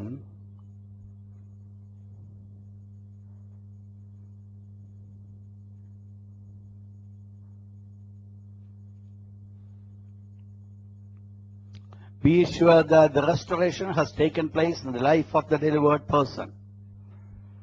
നമ്മൾ തുടർന്ന് ഈ അശുദ്ധാത്മാവ് ബാധിക്കപ്പെട്ട ഒരു വ്യക്തി, അശുദ്ധാത്മാവ് പുറത്തായാൽ വളരെ നമ്മൾ ആ വ്യക്തിയെ പഠിക്കേണ്ട ഒരു വിഷയമാണ് അവർ റെസ്റ്റോറേഷൻ അവർക്ക് ലഭിച്ചോ എന്നുള്ളത്, അവർ റെസ്റ്റോർഡ് ആക്കപ്പെട്ടോ എന്നുള്ളത്. നിങ്ങൾ മനസ്സിലാക്കണം, ചെകിടനും ഊമനുമായിരിക്കുന്ന ഒരു ആത്മാവ് ബാധിച്ചൊരു വ്യക്തി, ആ വ്യക്തിയെ യേശു സൗഖ്യമാക്കിയപ്പോൾ ഓൺ ദ സ്പോട്ട് അവൻ എന്ത് ചെയ്തു? അവൻ സംസാരിക്കുകയും കേൾക്കുവാനിടയായിത്തീർന്നു. ഇവൻ സംസാരിക്കത്തും കേൾക്കത്തുമില്ല എങ്കിൽ അതിന്റെ അർത്ഥം അവൻ എപ്പോഴും എന്തിലാണ്? പിശാചിനാൽ അപ്പൊസസ്ഡ് കേസില്. അപ്പോൾ മസ്റ്റായിട്ട് നമ്മൾ വാച്ച് ചെയ്ത വിഷയമാണ് റെസ്റ്റോറേഷൻ നടക്കുന്നുവോ എന്നുള്ളത്. ഇപ്പോൾ ഏതെങ്കിലും ഒരു ഭൗതികമായിരിക്കുന്ന നഷ്ടങ്ങൾ ഉണ്ടായത് വെക്കുക, മനസ്സിലാക്കി ഇതൊരു ഈ ഡീമോണിക് ഇൻഫ്ലുവൻസ് കൊണ്ടോ അല്ലെങ്കിൽ ഡീമോണിക് പൊസഷൻ കൊണ്ടോ ആയിരിക്കാം. എന്നാൽ ആ ഡീമോണിക് ഇൻഫ്ലുവൻസോ പൊസഷനോ മാറിപ്പോയെങ്കിൽ അതിന്റെ അർത്ഥം എന്ത് വരണം? ആ ഭൗതികമായിരിക്കുന്ന തലത്തില് അതിന്റെ റെസ്റ്റോറേഷൻ നമുക്ക് നടക്കേണ്ടത് ആവശ്യമാണ്. റെസ്റ്റോറേഷൻ നടക്കാത്തിടത്തോളം കാലം അതിന്റെ അർത്ഥം എന്നാണെന്നറിയാമോ? ഇത് പൂർണ്ണമായിട്ട് വിടുവിക്കപ്പെട്ടില്ലെന്നുള്ളതാണ്. ദൈവം അവർ പൂർണ്ണമായിട്ട് വിടുവിക്കപ്പെട്ടുവെങ്കിൽ ആ ഓട്ടോമാറ്റിക്കായിട്ട് റെസ്റ്റോറേഷൻ നടക്കും. കാരണം പിശാച് കടന്നു വരുന്നത് എന്തിനു വേണ്ടി വരുന്നു? അറുപ്പാനും മുടിപ്പാനും കടന്നു വരുന്നു. എന്നാൽ കർത്താവ് കടന്നു വരുന്നത് എന്തിനു വേണ്ടി? അവർക്ക് ജീവനുണ്ടാകുവാനും സമർത്ഥമായ ജീവനുണ്ടാകുന്നു. അപ്പോൾ എന്താ അവിടെ ആവശ്യമായിരിക്കുന്നത്? ഒരു വിടുതൽ പ്രാപിച്ച ഒരു വ്യക്തിയുടെ ജീവിതത്തില് അവരുടെ റെസ്റ്റോറേഷൻ നടക്കുവാനായിട്ടിടയായിത്തീരും. അവരുടെ വീണ്ടെടുപ്പ്, അവർക്ക് എന്തെല്ലാം നഷ്ടപ്പെട്ടുവോ, ഏത് അവസ്ഥയിൽ അവരായിരുന്നു, ഒരുപക്ഷെ ക്യാൻസർ ആയിരിക്കാം അവരുടെ രോഗം, എന്നാൽ ആ ഡീമണിക് ഇൻഫ്ലുവൻസ് വിട്ട് മാറ്റപ്പെടുമ്പോൾ, പൊസഷൻ വിട്ട് മാറ്റപ്പെടുമ്പോൾ ഓട്ടോമാറ്റിക്കായിട്ട് ആ രോഗം അവിടെ വെച്ച് മാറിപ്പോകുന്നതായിട്ട് കാണുവാൻ സാധിക്കും. അപ്പോൾ നമ്മൾ മനസ്സിലാക്കേണ്ട ഒരു വിഷയമാണ് റെസ്റ്റോറേഷൻ നടക്കണം. കരങ്ങൾ ഉയർത്തി ഒരു ഹല്ലേലൂയ പറഞ്ഞാട്ട് ഒരിക്കൽ കൂടെ. ആരായിരിക്കണം ഈ ശുശ്രൂഷിക്കുന്നത്? ഈ കാര്യങ്ങൾ മനസ്സിലാക്കിയാൽ ശുശ്രൂഷ ചെയ്യാം. ആരായിരിക്കണം ശുശ്രൂഷ ചെയ്യേണ്ടത്? വളരെ പ്രധാനമായിട്ട് ഒരു സാധാരണപ്പെട്ട വിശ്വാസിക്ക് ദൈവം ഈ അധികാരം കൊടുത്തിട്ടുണ്ട്. എന്നാൽ ഒന്ന് മനസ്സിലാക്കണം, ആര് ഇത് ഉപയോഗിക്കണം? പരിശുദ്ധാത്മാവിന്റെ അഭിഷേകത്താൽ നിറയപ്പെട്ടവർ ഈ ശുശ്രൂഷ ചെയ്യണം. അതാരായിരുന്നാലും അവർക്ക് ചെയ്യുവാൻ സാധ്യത. Person whose filled with the holy spirit or the anointed God sovereign, അഭിഷേകം ചെയ്യപ്പെട്ട ഒരു ദൈവ പൈതലിന് ദൈവത്തിന്റെ അഭിഷേകം വളരെ ആവശ്യമാണ്. ദൈവത്തിന്റെ അഭിഷേകം വളരെ ആവശ്യമാണ്. ഈ ശുശ്രൂഷ നിൽക്കണമെങ്കിൽ അഭിഷേകത്തിന്റെ ശക്തി കൊണ്ട് മാത്രമേ സാധ്യമാകുകയുള്ളൂ. അപ്പോൾ അഭിഷേകം വളരെ ആവശ്യമാണ്. നിങ്ങൾ മനസ്സിലാക്കണം, സാധാരണ വിശ്വാസി കൊണ്ട് ഈ അത്ഭുതം നടക്കും.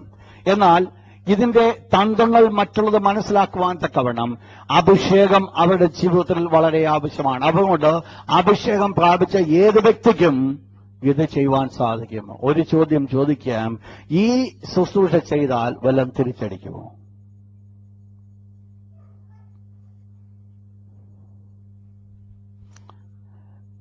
തിരിച്ചടിക്കുമോ എന്ന് ചോദിച്ചു കഴിഞ്ഞാൽ തിരിച്ചടിക്കത്തില്ല. എന്തുകൊണ്ട് തിരിച്ചടിക്കത്തില്ല? വായിച്ചോട്ടെ, Luke chapter 10 verse 19. Luke 10:19.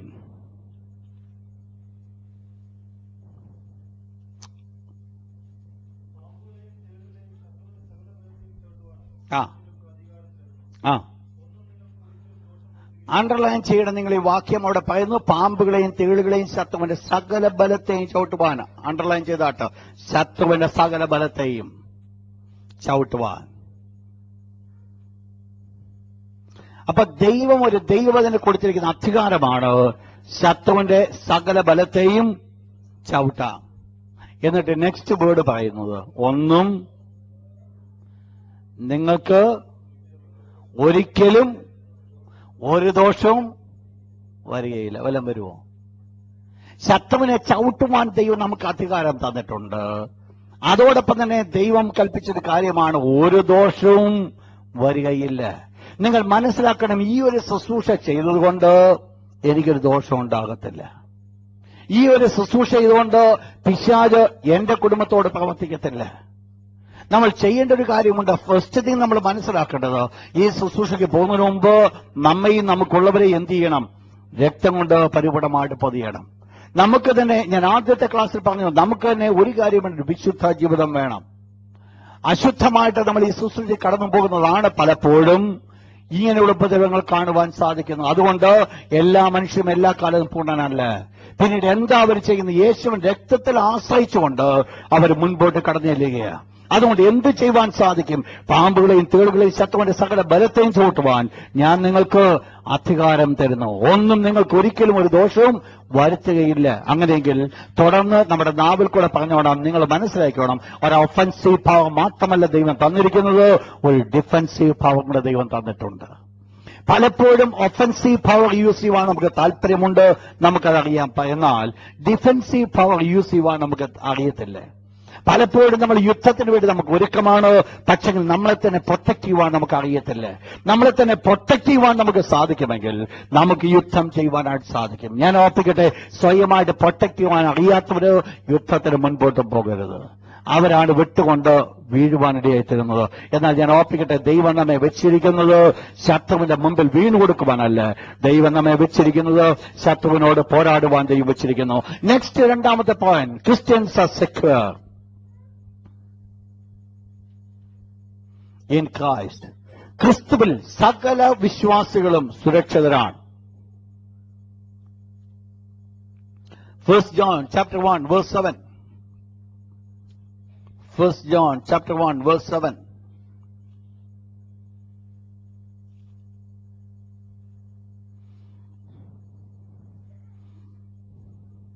Chapter 1 verse 7.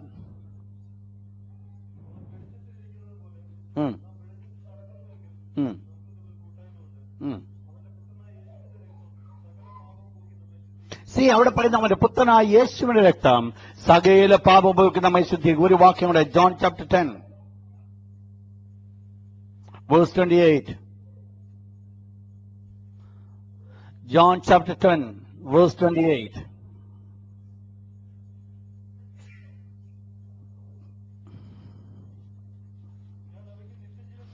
ഞാൻ അവയ്ക്ക് നിത്യജീവൻ കൊടുക്കുന്നു, അവ ഒരു നാളും നശിച്ചു പോകുകയില്ല, ആരും അവയെ എന്റെ കയ്യിൽ നിന്ന് പിടിച്ചു പറിക്കുകയില്ല. എന്ന് പറഞ്ഞാൽ നമ്മൾ ആരുടെ കയ്യില? യേശുക്രിസ്തുവിന്റെ കരങ്ങളില. V are the hands of God. കർത്താവിന്റെ കരങ്ങളിൽ നമ്മെ വഹിച്ചിരിക്കുന്നത് കൊണ്ട് ആർക്കും യേശുവിന്റെ കയ്യിൽ നിന്ന് പിടിച്ചു പറിപ്പാൻ സാധ്യമല്ല. നമ്മൾ മനസ്സിലാക്കണം, നമ്മളത് ബൈ ഫെയ്ത്ത് ആണ് നമ്മൾ ഏറ്റെടുക്കണം. എന്നെ എന്റെ യേശു തന്റെ കരങ്ങൾ വഹിച്ചിരിക്കുന്നു. എന്നെ എന്റെ യേശു തന്റെ കരങ്ങൾ വഹിച്ചിരിക്കുന്നു. അതുകൊണ്ട് ഒരു വ്യക്തിക്കും എന്നെ തൊടുവാൻ സാധ്യമല്ല. ഒരു ശത്രുവിനും എന്നെ തൊടുവാൻ സാധ്യമല്ല. ഏതെല്ലാം ശുശ്രൂഷയ്ക്ക് വേണ്ടി ഞാൻ കടന്നുപോയാലും ഒരു ശത്രു പോലും എന്നെയോ എന്റെ കുടുംബത്തെ നോക്കുവാൻ സാധ്യമല്ല. എന്തുകൊണ്ട്? യേശുവിന്റെ രക്തം കൊണ്ട് എന്നെ മുദ്രയിട്ടിരിക്കുന്നു. നിങ്ങൾ മനസ്സിലാക്കണം, ഇയ്യോബിനെ മാത്രമല്ല, ഇയ്യോബിനെയാണ് ദൈവം നീതിമാനായിട്ട് കണ്ടത്. എന്നാൽ ഒന്ന് ഓർക്കണം, ഇയ്യോബിനെ മാത്രമല്ല മുദ്രയിട്ട് നിർത്തിയിരുന്നത്, ഇയ്യോബിന്റെ കുടുംബത്തെ മുഴുവൻ മുദ്രയിട്ട് നിർത്തിയിരിക്കുക. ദൈവത്തിന്റെ പൈതലെ, ദൈവത്തിന്റെ അഭിഷേകം പ്രാപിച്ച ദൈവത്തിന്റെ പൈതലോട് ഞാൻ ഓർപ്പിക്കട്ടെ, രാവിലെ എഴുന്നേറ്റ് നിന്റെ കുടുംബത്തെ രക്തം കൊണ്ട് മുദ്രയിട്ട് നിനക്ക് പരിപാലിക്കുവാൻ സാധിക്കുമെങ്കിൽ ദൈവം ആ കുടുംബത്തെ കാവൽ ചെയ്യുവാൻ ശക്തൻ തന്നെയാണ്. നമ്മുടെ പ്രിയപ്പെട്ട രക്തം കൊണ്ട് മുദ്രയിടുവാൻ സാധിക്കുമെങ്കിൽ ആ പ്രിയപ്പെട്ട രക്തം ദൈവം കാവൽ ചെയ്യുവാൻ ദൈവം ശക്തൻ തന്നെയാണ്. എന്നാൽ ഞാൻ ഓർപ്പിക്കട്ടെ, എന്താ വിഷയമായിരിക്കുന്നത്? എന്റെ ദൈവത്തിന്റെ കയ്യിൽ നിന്ന് എന്നെ പിടിച്ചു വഹിപ്പാൻ ആർക്കും സാധ്യമല്ല. നമ്മൾ പണ്ട് ആരോ പറഞ്ഞു വെച്ച ഒരു വലിയ തിയറി നമ്മുടെ തലയ്ക്കകത്തിരിപ്പുണ്ട്. എന്താണെന്നറിയാമോ? ഇങ്ങനെയൊക്കെ ശുശ്രൂഷയ്ക്ക് പോയി കഴിഞ്ഞാൽ നമുക്ക് തിരിച്ചടി ഉണ്ടാകും. ഞാൻ ഓർപ്പിക്കട്ടെ, ആദ്യം ഈ മൈൻഡ് സെറ്റ് എടുത്ത് കളയണം. ഈ മൈൻഡ് സെറ്റ് നമ്മുടെ ഉള്ളത്തിൽ നിന്ന് മാറ്റണം.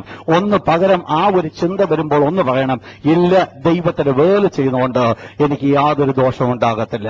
പകരം ദൈവത്തിന്റെ അനുഗ്രഹം എനിക്കുണ്ടാകും, ദൈവത്തിന് നന്മ എനിക്കുണ്ടാകും. ഞാൻ മുൻപേ പറഞ്ഞ വാക്കുകളിലേക്ക് കടന്നു വരികയാണ്. ദുർദിവസത്തിൽ ഉറച്ചു നിൽക്കുവാൻ,